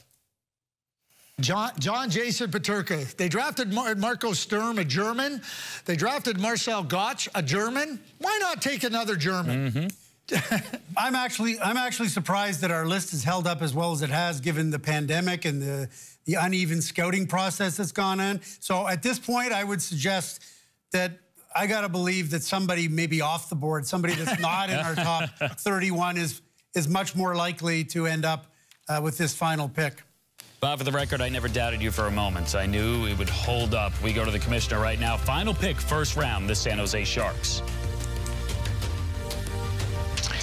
The San Jose Sharks Director of Amateur Scouting, Doug Wilson Jr., will make the 31st pick of the 2020 NHL Draft. The San Jose Sharks are proud to select from the Prince Albert Raiders, Ozzy Weisblatt. Celebration on, and Bob, as you mentioned, a little off the board. I don't know if you know what he just did there, Doug Wilson Jr. He signed, because Ozzy Weisblatt's mother is deaf. And, I mean, that is so significant. It's really touching to connect with the family like that. They all signed because their mother has sacrificed so much and been so supportive. And Ozzy Weisblatt, he's a Zach Hyman-type player. Play him anywhere in the lineup. He's got energy, he's got smarts, he can skate, and he can do so many things. What a great moment there to end the first round as we go back to the commissioner. We have now concluded the first round of the 2020 NHL Draft. We resume the draft tomorrow at 11:30 Eastern Time under the supervision of Deputy Commissioner Bill Daly, who will start the second round. Good night, everyone. Be safe. Stay healthy. So the first round complete, but I know we were tight for time there going back to the commissioner, but I want to replay and, Craig, bring you back in. What just happened with that final pick in San Jose? Because I think it's a moment you want to savor. It's a moment, it's a big moment in anyone's life to be drafted, but to have this and to have it be so personal, it's a special, special moment right there, Craig. Well, all the kids know, but he was also talking to Ozzy's mother, who's deaf. Yeah. And it's significant. I mean, we saw some special moments in this draft with the Winnipeg Jets having Crystal Howard-Chuck make the selection at 10 for the retired number 10 Winnipeg Jets superstar Dale Howard-Chuck, and Doug Wilson Jr. and the San Jose Sharks. I mean, it's just such a special moment. That's a great moment, and that's great attention to detail by the San Jose Sharks 100%. To finish off the 2020, long-awaited 2020 NHL Draft. 31 picks in. Let's get some final thoughts here. Big picture, Pierre, I'll start with you. You're going to think back at this draft, and you're going to think what? I'm going to think Ottawa going after Jake Sanderson and getting him with the 5th pick and what that means to their franchise long term. I think Jake Sanderson was undervalued going into this draft, and I think people will appreciate him down the road for how good he's going to be for Ottawa. I want to talk about the scouts. The scouts love to scout. They love to be in arenas. They love to be out on the road working. That's what they live for. And that was taken away from them when we began the pause in March. And the amount of effort that they put in a very different way to try to form their lists and to try to find ways to get as much information on these players in unprecedented times, they're the stars of this draft. And for me, I would say it's all the players. So we saw 31 players go, obviously, in the first round. There are a number that thought they were going to go, and they didn't go. To those kids, I would simply say, you know what? You've waited this long. You've waited such a long time. One more day isn't going to be a big burden to bear for you guys. And when you go through the list of players that have been drafted in the second round of the National Hockey League and have gone on to Hall of Fame careers, nothing to worry about there. But I think just overall, you know, this whole pandemic and everything that it's done, I often think about teenagers and young people and the impact that it's had on them. And these kids have had their hockey lives turned upside down. Mm-hmm. And I understand in the grand scheme of things when you measure the level of tragedy that's occurred all over the world because of this, you know, it's all relative. But nevertheless, you know, these kids have worked so hard to try and get to the National Hockey League. And for many of them to not have played a game since last March and don't know when they're going to play again. And really, it's such an uneven future. And for all the players that are in next year's draft who didn't get to go to the Ivan Halinka tournament and already are waiting to see whether the OHL is going to start or the WHL is going to start or the NCAA. It's really uncertain times for all these kids. And I would just say, to Craig's point as a follow-up, the scouts are the stars, but so are all these kids because, you know, no teenagers should have to go through all the nonsense that they've had to go through because of this COVID. But then, I mean, the rest of the world shouldn't have to go through it either, and yet here we are. Well said. You know, I'll finish up just by saying that this is 6 years doing this. And when people ask me about it, I always said that this is the hardest thing I do. But as the years went on, I will say now it's one of the most enjoyable things I get to do. And it's really because I get to work with you guys. So, and we can't all be together. We can't all be in Montreal for the draft, but at least we get to do this virtually. So it's different. It's not what we expected. It's not what we hoped for, but I'm glad we get to do it. And I really look forward to when we can see hockey again and see those NHL players out there. And one final thing, as we look at the draft board here, I do want to send a special thank you out to Dan Steer, who for so many years has really championed our coverage and got it to the point it's at right now as we take a final look at the draft board and Alexi Lafreniere, the #1 overall pick to the New York Rangers. He started things off. The first round in the books. That's how it started right there. And then Quentin Byfield after him to L.A. Tim Stützle was the 3rd pick. The German-born player goes to the Ottawa Senators. For all you at home, be sure to check out NBCSports.com all week for more draft content, plus full coverage on free agency. It opens on Friday. Coming up next, Dano Char's docuseries Made for This. So for Bob, Craig, and Pierre, I'm Liam. Thanks so much to everyone behind the scenes, and thanks for watching.